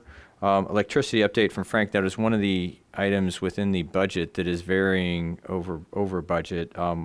We talked about, we had a fixed contract for 30 months. We had fixed our electricity prices that had ended, and we were floating. Now Frank has an opportunity to fix the, to buy electricity forward he had shown us a few options. He's going to go refine those options, issue an RFP to multiple suppliers. And I think what we had agreed to do, because in the past what they'd done is we would ask them for a bid that they had to leave open or make good for a period of 3 or 4 days up until the next board meeting, and there's a hedge cost associated with that we pay. I think similar to the way we do our bond refinancings, we talked about having the board approve kind of a parameters resolution, if you will, which said that, you know, a not to exceed number, and as long as he's, you know, creating competition amongst bidders, to take the low bid not to exceed a certain number. So that would be a future board meeting that he would bring that to us. So we talked about that. The tax extension EAV, we did point out that Chris Welton was very close on his estimate. Congratulations again.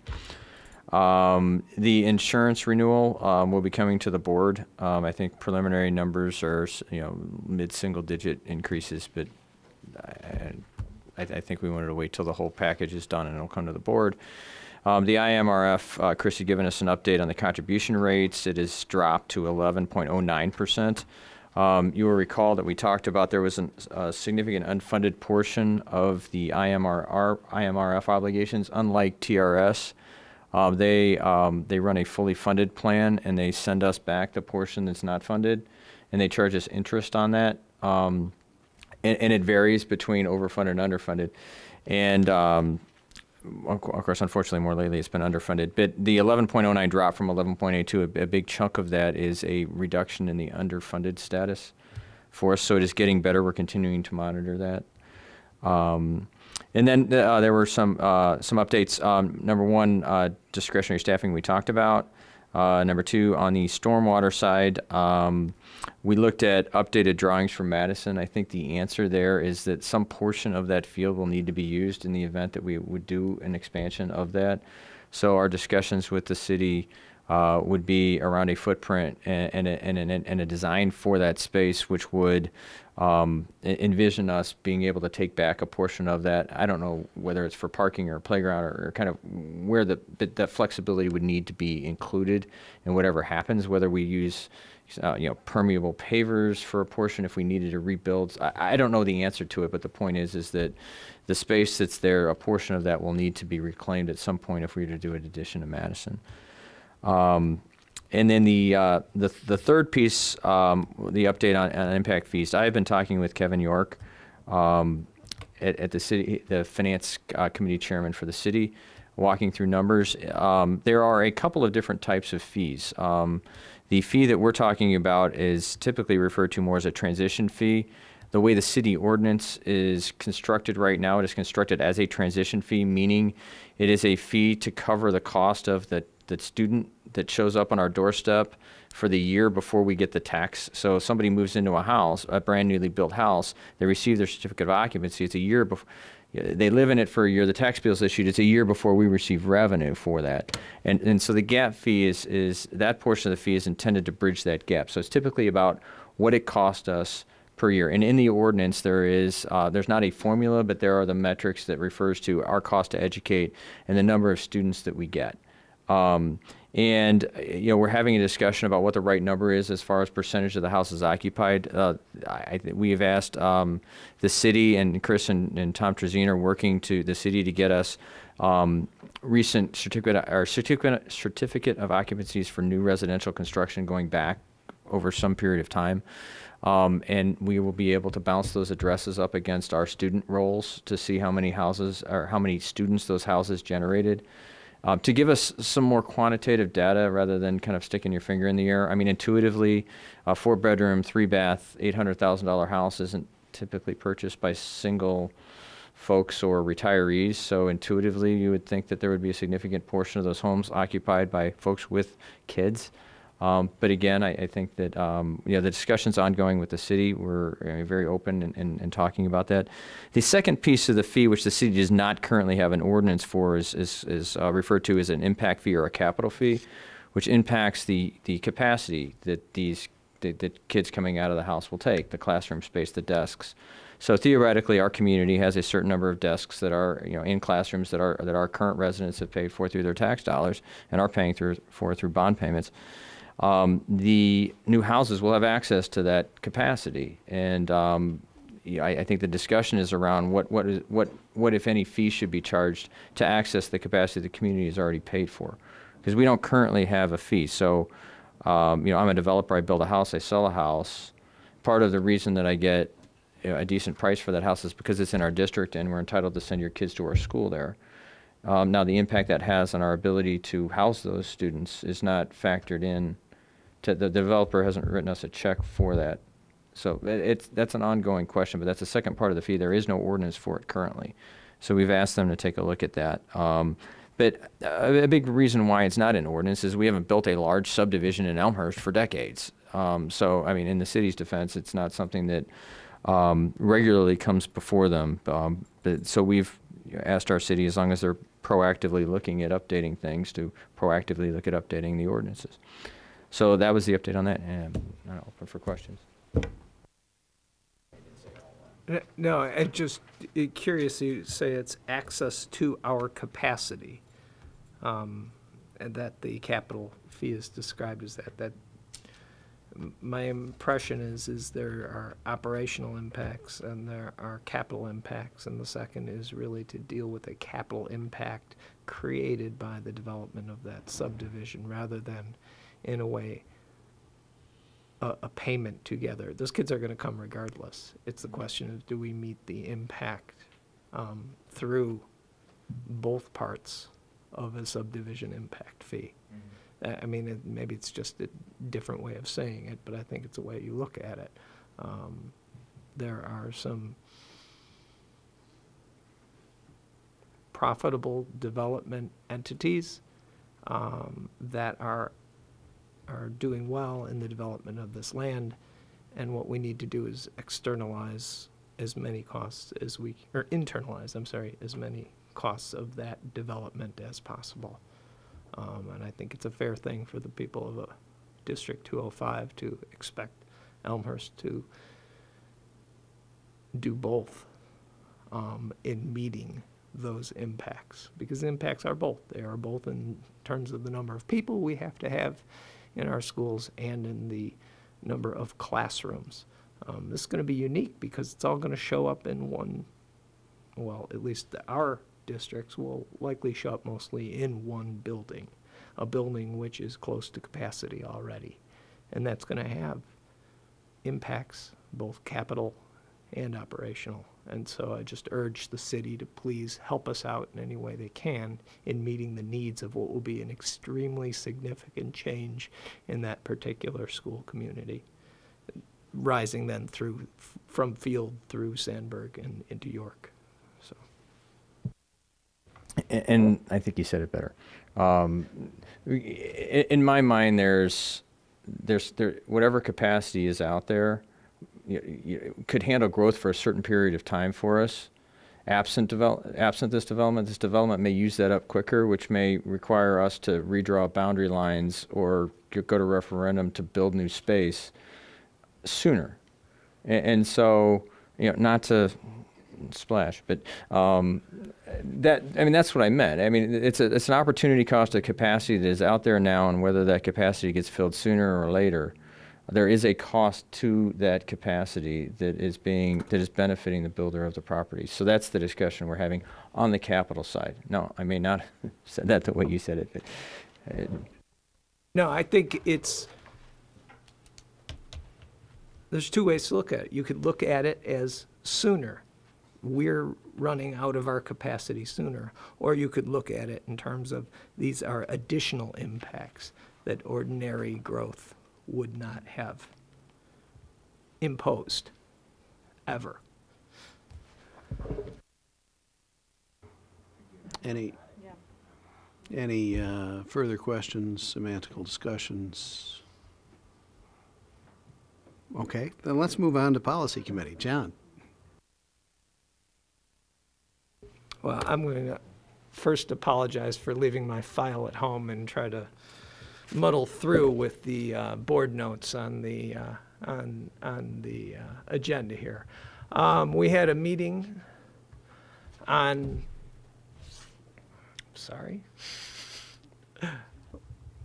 We had a meeting on April 15th. We discussed the press update. We reviewed the following policies. Policy 2:30, school district elections. That was a statutory change to recognize that election authorities or election responsibilities have been centralized to the county, which I think is an improvement for our staff. There was a policy 2:110, board officer qualifications and duties. Again, it picks up more of the statutory change, but we discovered an anomaly that, let me come back to this after I go through the list. A correction that needs to be discussed. And I think it's better to discuss here than pulling it out of the consent agenda, but we will probably have to pull it out of the consent agenda anyway to correct it. And I'll get to that in a second. 4:30, revenue and investments. There was an accounting change memorialized through legislation that had to be addressed. 5:10, equal employment opportunity and minority recruitment, recommending that one be held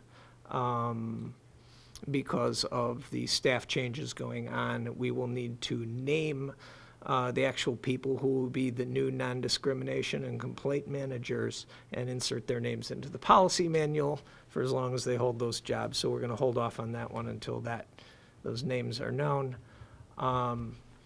Hiring process and criteria, 5:30. There is a whole body of law developing regarding Facebook and passwords and what you can and can't do, and it is apparently been recognized as a privacy interest there, and the new statute, of course, addresses that, and we are revising our policy to go along with that. Fair Labor Standards Act, 5:35. There was a language change regarding overtime that needed to be addressed in connection with FLSA.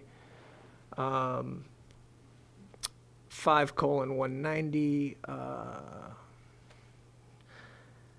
some, again, more language changes regarding teacher qualifications. They look more stylistic than substantive to the committee. 5:240, suspension.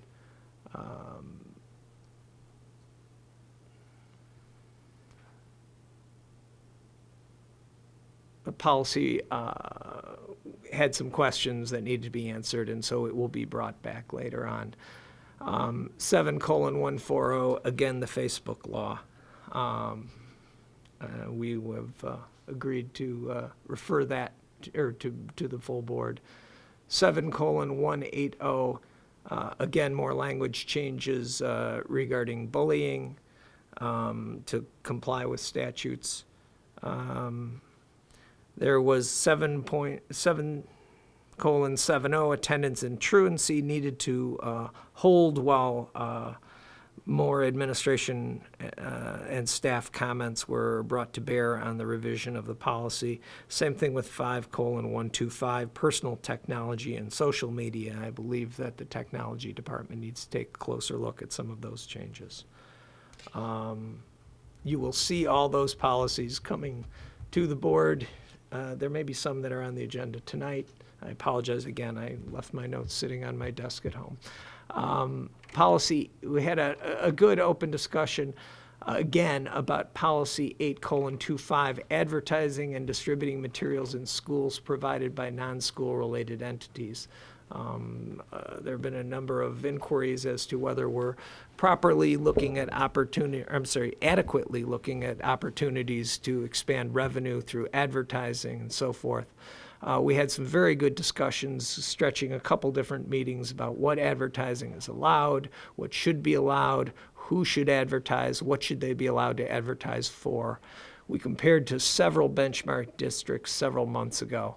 When it was brought back this time, staff took all our comments and came back with a rather favorable selection, Glenbard School District 87, which seemed to align very nicely with what the committee believed. I would say the most substantive issue that the committee had a recommendation on was simply that we promulgate standards and policy that would be applied to administration, as opposed to some of the districts which required an advertisement by advertisement board approval. We didn't think that was a good idea given the expected modest revenues that would result from our very modest forums presented to advertisers.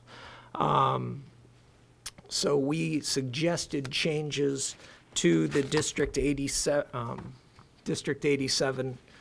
version, and I believe that is on our consent agenda for tonight, is it, Dave? Yes. It's the last item, item M. Okay. So, and all in all, a very, very efficient and brief meeting. Thank you, John. Any questions for the king of efficiency and brevity? Chris? Sorry, the item, board officer qualifications.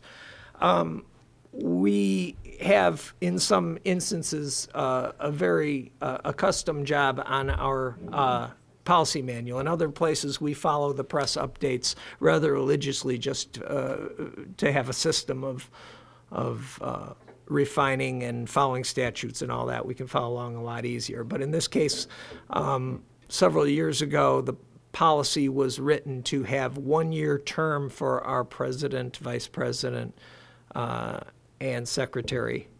And in changing what the press had from a 2-year, half the changes were made, so we have an inconsistency in the language. So we need to fix the language of that policy, pull it off the consent agenda.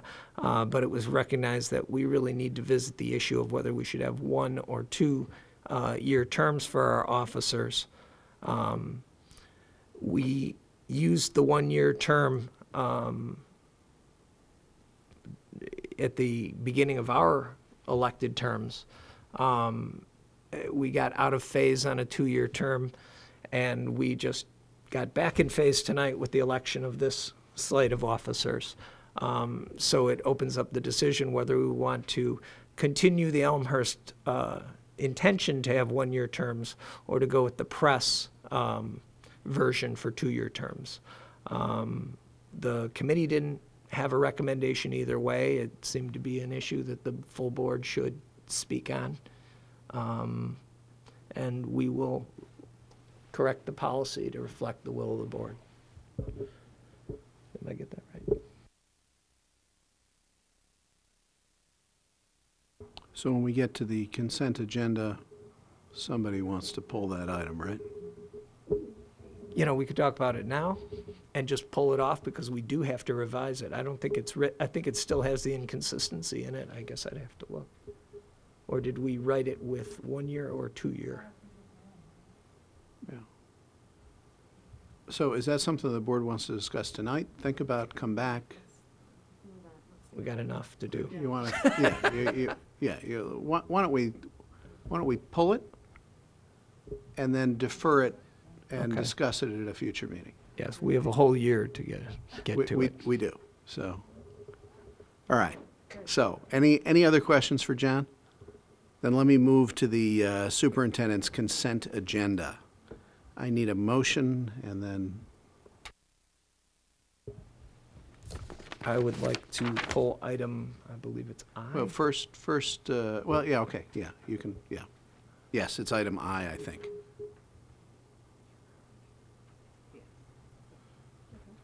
All right. so- However, we, okay, go ahead. All right, so then I would need a motion on the rest of it without item I. Go ahead. Okay. I move that we approve the superintendent's consent agenda items A through H and J through M. Do I have a second? Second. Thank you, John. All right. Moved by Shannon, seconded by John.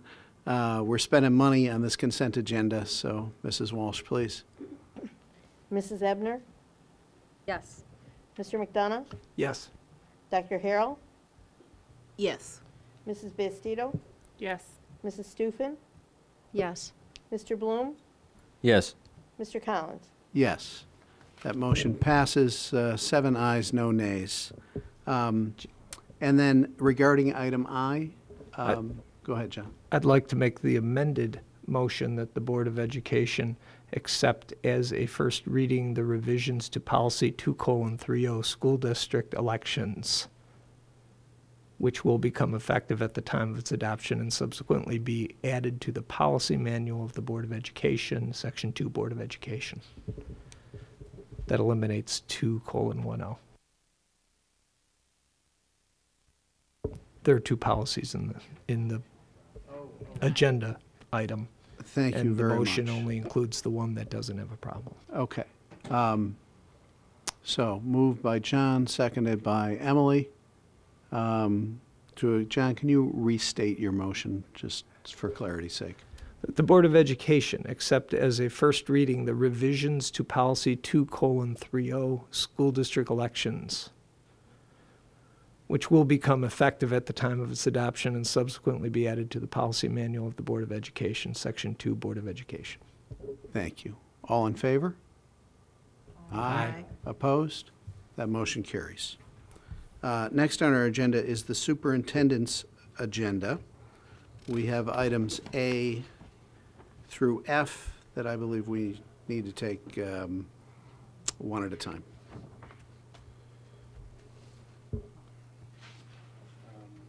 First is the approval to transfer money. This is purely a procedural to avoid a note in the audit, I guess. The approval of a resolution of the Board of Education transferring money from the Education and Operations and Maintenance funds to the Debt Service Fund. Go ahead. So can I have a motion, please? I move that the Board of Education approve the resolution to transfer money from the Education and Operations and Maintenance funds to the Debt Service Fund for the purpose of payment of technology leases and debt certificates for FY14. And a second. A second. Okay, moved by Karen, seconded by Margaret. Any discussion? Hearing none to transfer. Roll call vote, okay. Mrs. Walsh? Mrs. Stufen, Yes. Dr. Harrell, Yes. Mrs. Bastido, Yes. Mr. Bloom, Yes.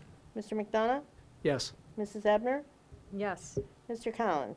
Yes, that's 7 ayes, no nays, that motion carries.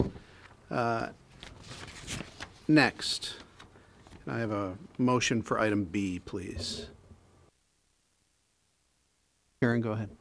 I move that the Board of Education approve the resolution of appointment to DuPage Area Occupational Education System Board of Directors, which appoints Dr. Michelle Fitzgerald, Assistant Superintendent of Curriculum Instruction, to serve as its representative to the DuPage Area Occupational Education System Board of Directors for the 2014-2015 school year. And a second. Second. Moved by Karen, seconded by John. All in favor? Aye. Opposed? That motion carries. Item C. Karen, go right ahead. I move that the Board of Education adopt the instructional materials as recommended by the administration. I probably shouldn't have.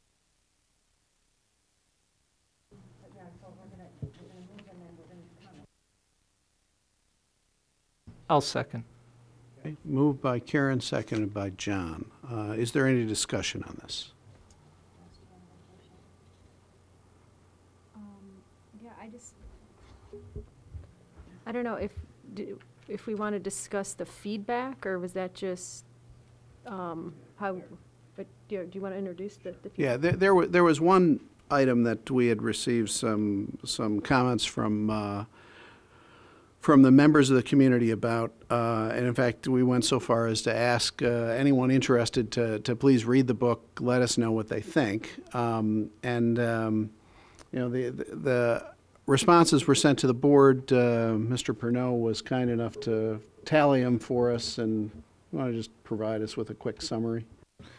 Yes, I believe, and the board has seen these, they all went directly to the board, but the opinions seem to be almost evenly split. The tallies were, I think, 9 in favor and 10 not in favor of the book that was in question that you asked for feedback on. I'm not going to go through the comments. You have seen the comments, but I think there were pro and con on both sides. So really, bottom line is pretty evenly split on the opinion of whether to include that text, that book into the language arts for freshmen adoption. My suggestion in this, and Mr. Martin, the department chair of the high school, is graciously been very patient and is in the audience. And Jake, we truly appreciate your being here because we'd like to include you in this discussion. My suggestion, I mean, since the community seems to be evenly split on this, and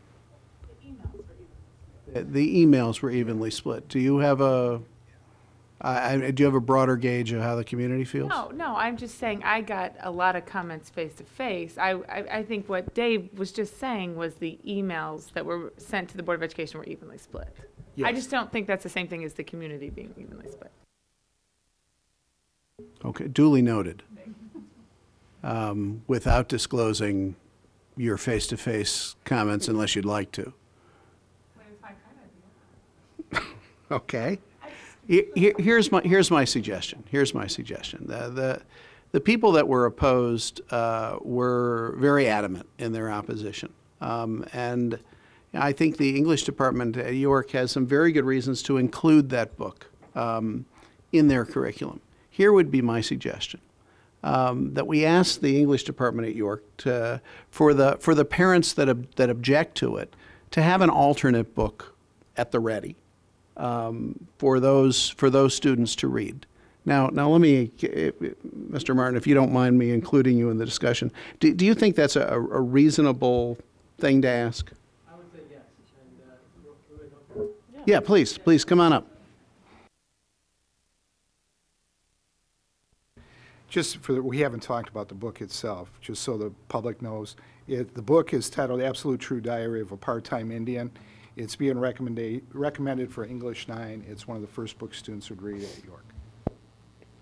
Thank you, Dave. So yes, thank you for inviting me up. I think that it's a perfectly reasonable request. We would honor any request with any title. As you know, Jim, we would any You title. have firsthand experience, and, Yeah, and I exactly. truly appreciate any it. title that a student or a parent would have an issue with or have an objection to, we have the approach that we would always want to make sure that we find the most appropriate title for them, most appropriate text for them. We've made the changes in the past. We made those accommodations, and we always would. In fact, because this book is being used as in place of a different one, we have that other text as a ready backup should any parent request. Yeah. What is the other text that you would recommend as the secondary backup? I would recommend Curious Incident of the Dog in the Nighttime because it's a title that we've used in the curriculum in the past. It's on the approved list. And I think that in terms of inquiry question, it fits pretty nicely in line with the same kind of question that students will be asking or addressing with Part-Time Indian. I think that in terms of engagement, it's proven to be less engaging for students than what we've seen with Part-Time Indian. But again, if it was an issue of the material itself that a parent wanted to object to, we would happily make that switch. Yeah. Can I get you, I'm sorry, to repeat the title of that book again? The alternate title? Yeah. It would be The Curious Incident of the Dog in the Nighttime. That'd be my suggestion for the alternate title.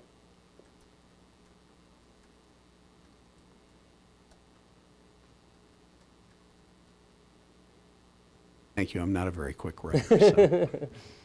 So can we have a little discussion around that? How does the board feel about that? Any questions for Jake about that?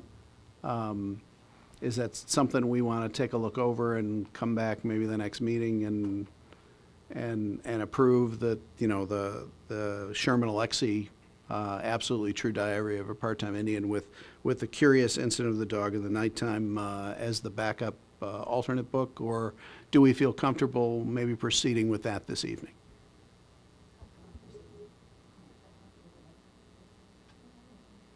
Sure. Shannon? Okay. Yeah. Sure. Shannon, go ahead. How does the backup work? I mean, how could a teacher simultaneously teach two books? Or how does that work, and what's the notification of when you need to make a choice of which book you want to read?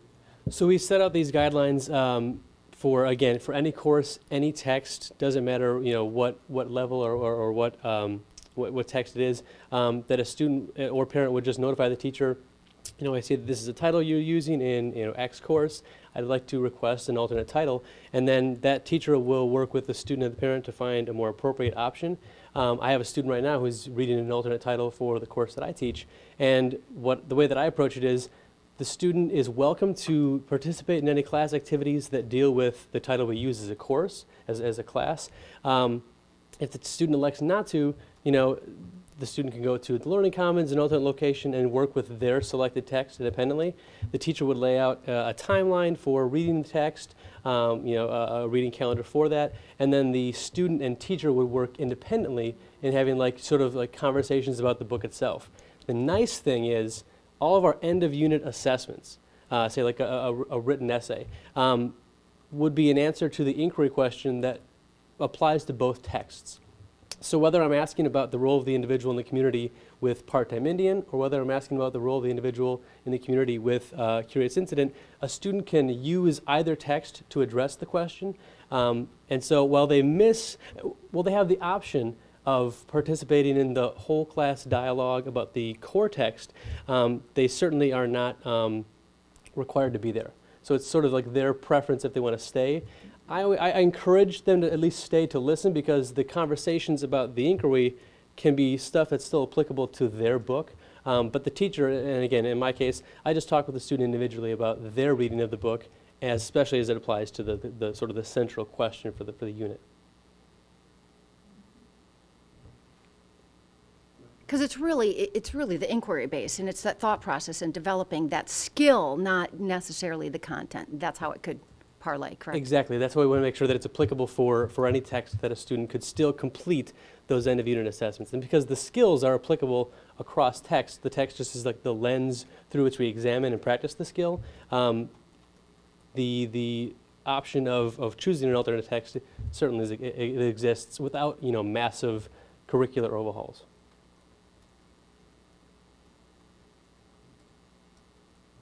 Anything else? John? Well, we have you captured up there. Yeah. I wanted to ask you.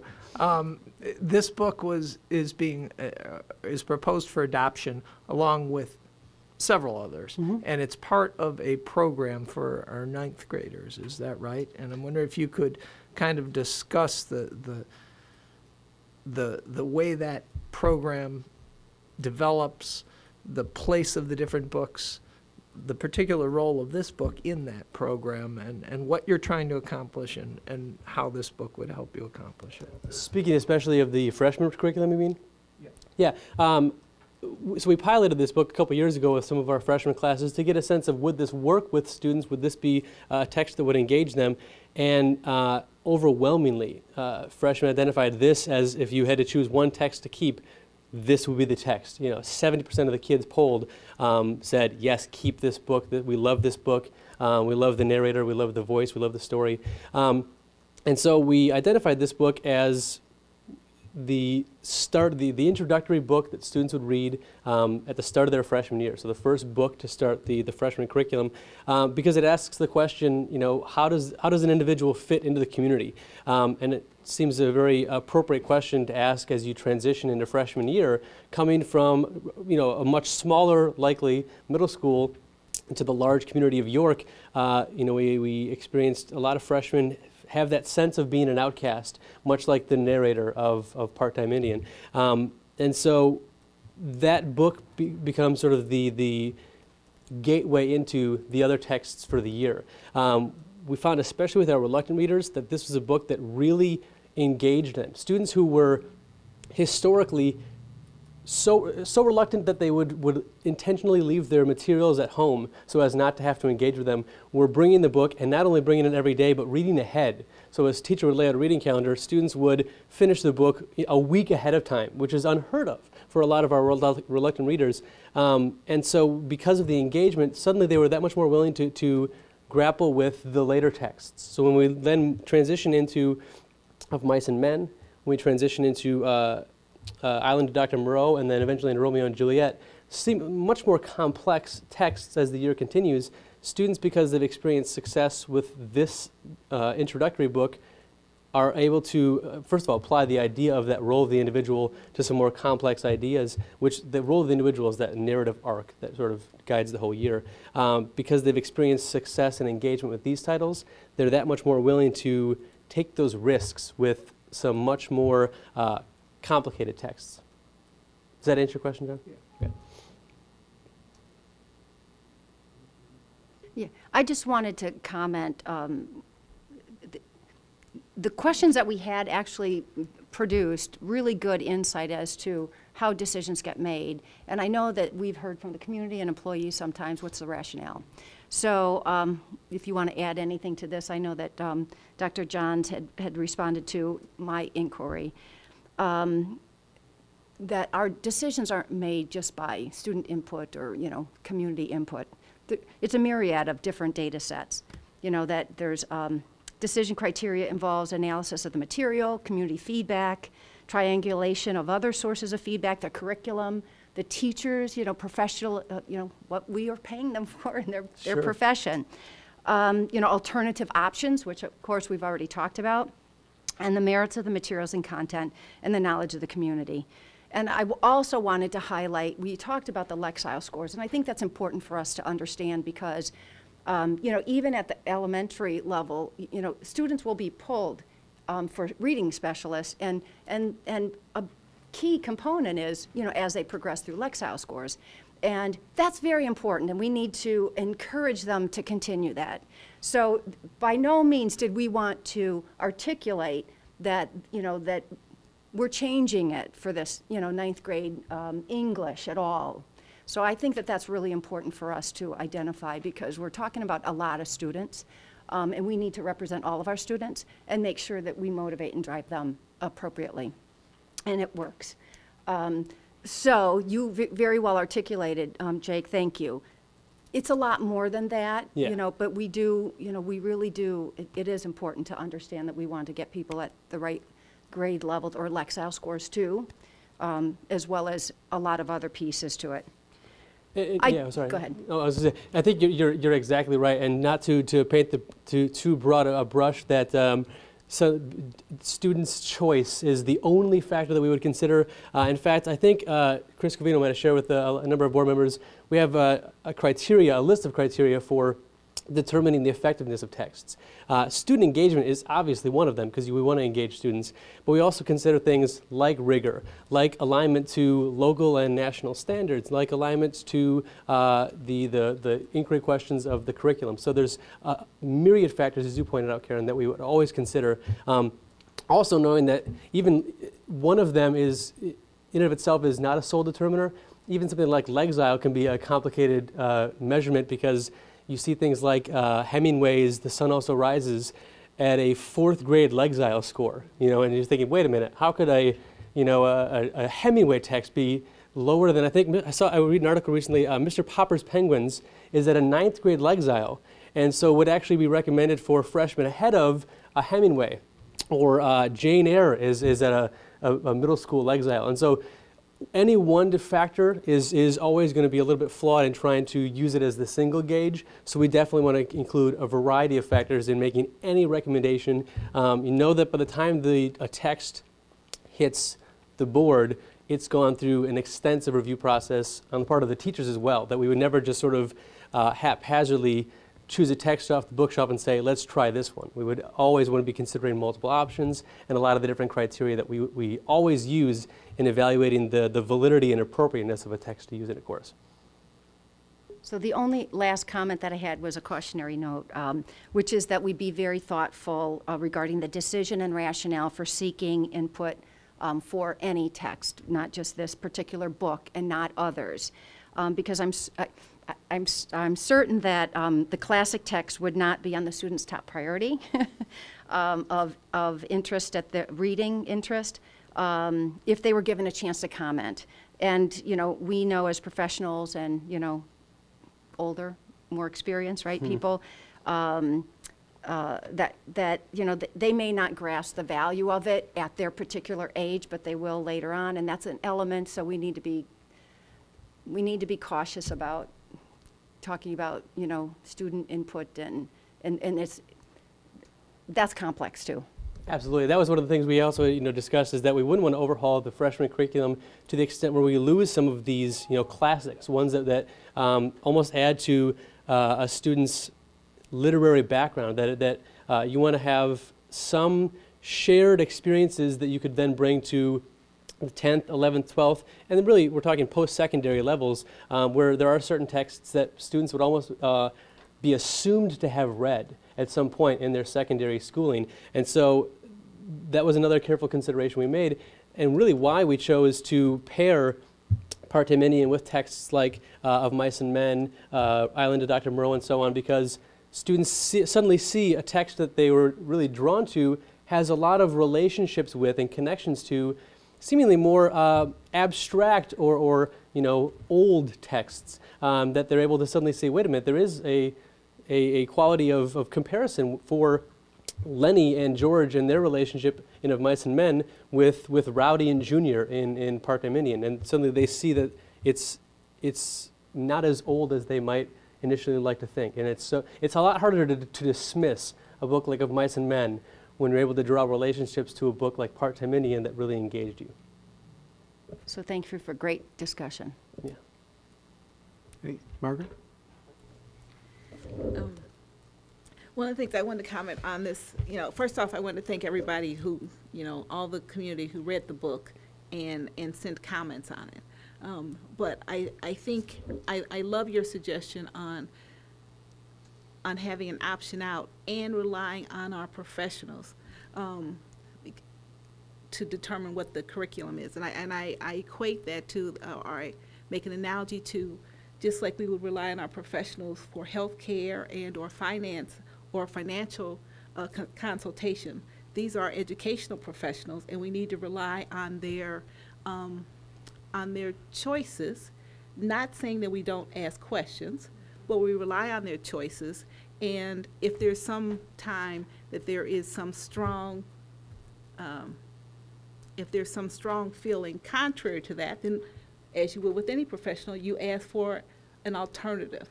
And I think that's what we're allowing. We're relying on our professionals. We're recognizing the knowledge that they have and recognize that it's not ever just one aspect or the other, that it's multifunctional, and they have considered all of these things that we're talking about. And then we still allow parent choice too. So I think this option that you proposed is excellent. Thank you. Anything else?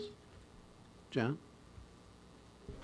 Just a real comment. I really like the compromise that you create in providing the alternative read. We try to often meet conflicting goals. And in our tradition, I think literature is often about struggle. And this book is certainly about struggle. It's written in the voice of a 14-year-old. I think every parent should read it. Whether you like it or not, I think you should still read it. But I also note that what we're also tonight approving Sheryl Sandberg's book, Lean In, also about struggle, and I Am Malala, which is about an amazing struggle. So I just think this fits in that whole context, and we can still recognize that other people might not have the same viewpoint and meet the needs of different parents and empower their desires. Shannon? Yeah, I guess I struggle with this one because I think at the end of the day, you absolutely want to respect the professional opinion, but the feedback that plenty of feedback in favor of the feedback. I think we just have to acknowledge that our schools and in our community are a partnership between the professionals and the parents. Mm-hmm. And when it comes to issues around values and beliefs, that our parents are the ones charged with that by virtue of high school kids. And I think that deserves equal amount of respect and consideration as we do this. That said, I think the solution makes a lot of sense, but I just want to make sure that because of someone's beliefs and values, they're not discouraged from selecting the alternative book because they feel like they're going to be left out, mm-hmm. ostracized, or be the odd person that gets sent away. Yeah. And I would just love to be able to have some mechanism to come back and talk about this next year after we've done this with the alternative book, if this is the way we go, just to make sure that we're respecting everyone in the process. So that would be my comment. I would request that if we do approve it this way, that you're welcome to join us next year and talk to us about how it went. Yeah. So, thanks. I'll come back.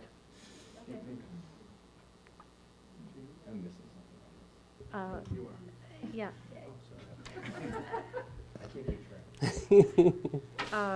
Yeah, I have some of the same feelings. I mean, this is really a controversial book, so I think we need to be a little more upfront about the choices. I mean, a parent has to be really on top of the game of, okay, what title is my child going to be reading? Okay, what is that book about? But can we be more proactive, saying, okay, here's a controversial book.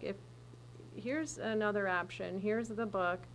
Can we be more upfront of, we feel comfortable if you want to pick a different book? Because right now, what do we have? One lone kid saying, oh, my mom wouldn't let me read this, and they're stuck in the library alone. There's really not a good opt-out procedure. It's not a real upfront procedure. Mm-hmm. If we could get out in front and say, and there's other titles, I'm sure, in the junior, different years, and get out in front of it, because there's a lot of opposition to the book, but, I want people to have a choice. But the way we opt out now is not the best way. because the parent has to be really ahead of the curriculum, which is so hard to do. That's a valid point, and one of the things we tried to implement this year's open house, in fact, was we put together a list of, the syllabi always have a list of the texts, but we also featured a more comprehensive list that also, in addition to listing the texts, featured a brief summary of them that talked about, here's what the text is about, here's sort of its connection to the curriculum. And again, I think that you're right that there's not yet a perfect system in place in terms of that communication piece, but trying to be as transparent as possible, to not hide anything whatsoever, but to be upfront and say, these are the texts that we use, here's what they're about, here's their relationship to the questions and the focus of the units that we have, and really being open to conversation, because again, that's the approach that I try to take is, we have a really sound rationale for why, but we're always open to feedback, because that helps continue that conversation about, what can we do to make sure that we have the most effective and appropriate curriculum for the kids that we have. So yeah, I think that I welcome still feedback about how we can make that process more streamlined and invite that more open conversation about the texts. Emily? I was going to say, I think that the system, the way it was designed, is working, because this is a proposal from the professionals, and like Margaret, I really do strongly feel, that I trust, because I don't know anything about the English curriculum. I do trust their opinions, but the system is designed where, as representatives of the community, we have to approve it. And so I think that that's what's happened here. I think the 9th grade English teachers felt very strongly about this book and brought it to us, and I had everyone I know read it. I passed out copies. I feel very comfortable. You said it's very controversial. I don't think it is very controversial. I think we did get emails, and maybe, everybody talks to different people in the community, runs into different people, but I just didn't feel that it was even close to even, just the people I asked and the groups I asked.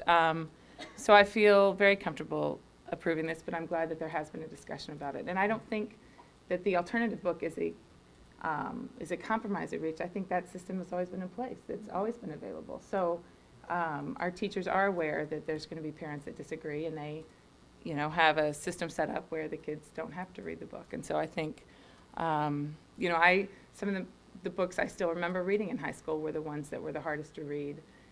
But they made an impression on me, and so I kind of, along with the community input and the input from the professionals, I bring my own personal opinion, and I'm very comfortable with this book. So. And just something to add real quickly too is that I do want to stress that none of these books are ever read in isolation, so that we say to a student, here's the book, I'll see you in 3 weeks, good luck with it. That the whole point of choosing the text as a class text is because we want to engage in that conversation. John, to your point, great literature is about great drama, right, and conflict. That's what drives it. And so we want to make sure that students are able to approach these issues and these ideas as a group to really navigate through them together, rather than saying, good luck handling this and figuring out how to deal with this stuff on your own. It really is, I would prefer to have a teacher who is aware of the text and aware of the issues present, an adult leading students through that discussion, that conversation about any text and any issues that they might encounter, because that's how we accomplish our learning. Not just in the English department, but I think in life we accomplish our learning often as groups and not as isolated units or individuals. So. I had a question for Dave, too. There was a box that also solicited feedback on the material that was in the hallway, right? Did that have any? That was included in what we gave you. So what I gave you was emails and any paper okay. and I think we copied those, and those you have too. So if you look at your, those are in there too. Yeah.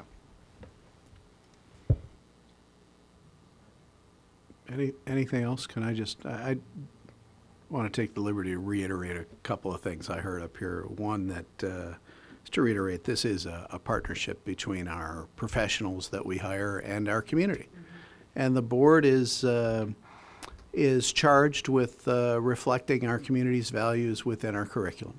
And so this has been a great two-way information flow. So thank you. Absolutely. The other thing that Jake, if I can challenge you to leave a legacy. Sure.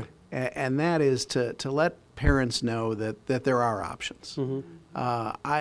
During the course of this particular book and talking to people in the community, I found some parents that were very involved in high school, in York High School, and I told them about my child's personal experience with not being very comfortable with one of the books she was asked to read, and the graciousness with which I was treated, and the alternative that was proposed, readily accepted, and they looked at me like they never thought of that. And so I think the word just isn't out there. Sure. That if your kid really has trouble, or if the parents, or if the reading selection really goes against a parent's value, that it just takes a quick email and a quick discussion and phone call to have an alternative proposed. Sure. I just found it interesting that was news to some very involved, very well-respected people within our community. Yeah. And so That's a so good if you point. can get that Thank you. word I out, appreciate I appreciate it. Yeah, Thank you very much. of course. Anything else for Mr. Murray? We let him go home at 10 o'clock. Jake, thanks very much. Thanks a lot. Thanks for the opportunity to speak. I appreciate it. Before Jake leaves, too, because not everybody seems to know, but Jake is leaving us. Jake is moving to Minneapolis. Yeah. I want to thank Jake for staying here this evening through all this, and his dedication and being the chair of the English department at York. Not an easy job on a number of levels, but Jake has done a great job, so I appreciate your leadership, Jake, and all the best in Minneapolis. Thank you. It's been my honor to be part of the York community. It's been wonderful, and I have truly treasured the 8 years that I've been here, and I'm going to miss it. I miss it a lot, so thank you. Appreciate it. And Jake, we're going to miss you. Thank you.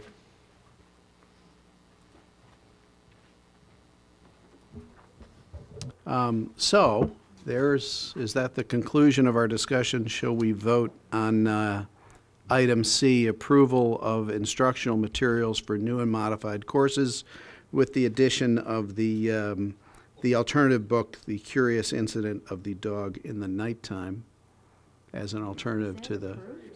It's already an approved book, yes. John, One go ahead. question, Dave, was there any feedback about any of the other materials? Or it's in that collection that I just discovered? No. No. I held my tongue on the Paul Krugman economics book. I want you to know it took every ounce of energy that I had. That's why they threw this one in.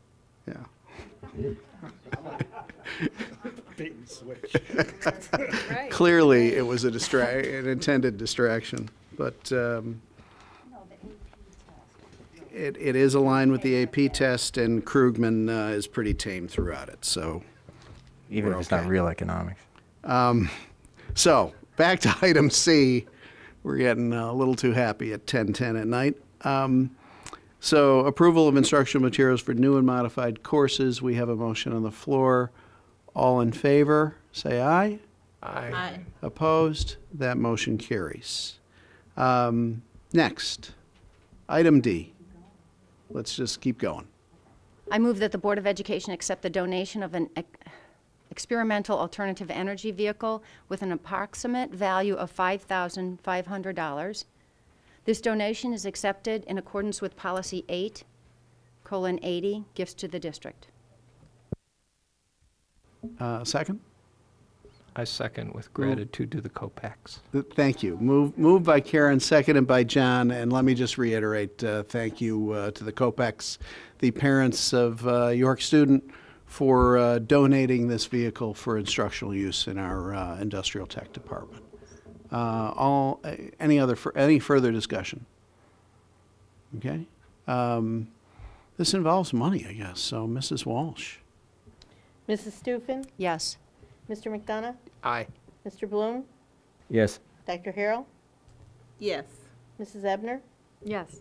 Mrs. Bastido, Yes. Mr. Collins. Yes, that's 7 yeses, no nos. That motion passes. The next is item E. I move that the Board of Education accept the donation of 2 basketball poles and adjustable backboards and new water fountains and water bottle filling stations from the Jackson School PTA in an amount not to exceed $10,000. This donation is accepted in accordance with Policy 880, 8:80, gifts to the district. Moved by Karen, seconded by... Oh, Shannon beats Margaret to the buzzer, seconded by Shannon. Any discussion? I think, yes, thank you to the Jackson PTA. We separate these out because through people's generous donations of their time and money, we just want to call it out to say thank you. Any other discussion? Hearing none, Mrs. Walsh. Mrs. Stufen, Yes. Mrs. Ebner? Dr. Harrell? Yes. Mr. McDonough? Yes. Mrs. Bastido? Yes. Mr. Bloom? Aye. Mr. Collins? Yes, that's 7 yeses, no nos. That motion carries. Item F, please.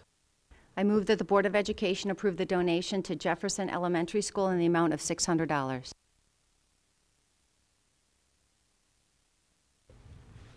I second. Thank you. With gratitude to Ms. Carlton and the others who made this donation. All right. Moved by Karen, seconded by John. Any discussion? You can just reiterate our thanks to Kimberly Carlton for this very generous gift and the match by her employer. Thank you very much. Mrs. Walsh? Mrs. Stufen, Yes. Mr. McDonough? Yes. Mrs. Ebner? Yes. Mrs. Bastido? Yes. Mr. Bloom? Yes. Dr. Harrell? Yes. Mr. Collins? Yes, that's 7 yeses, no nos. That motion carries. Next on our agenda is upcoming meetings. Tuesday, April 29th, and I will add that all of these take place in the room that we're in currently.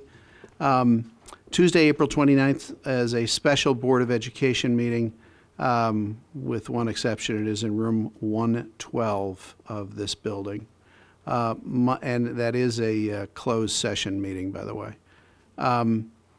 Monday, May 5th, is a Committee of the Whole Board Improvement meeting at 4:30 p.m. in the District 205 Center. Wednesday, May 7th, is the regularly scheduled Curriculum and Instruction Committee meeting at 7 p.m. Tuesday, May 13th, is our regularly scheduled Board of Education meeting at 7:30 p.m. Wednesday, May 14th, is another special Board of Education meeting, which is a closed session, again in room 112 of this building. And then Tuesday, May 20th, is the Finance and Operations Committee meeting at 6:30 p.m. And then Tuesday, May 27th, is our regularly scheduled Board of Education meeting at 7:30 p.m. And that brings us to action on closed session items. Item A, please. I move that the Board of Education approve the administrative recommendation for the expulsion of York High School student G for the remainder of the 2013-14 school year and the entire 2014-15 school year. Do I hear a second? I'll second. Thank you. Moved by Emily, seconded by John. Any discussion? Hearing none.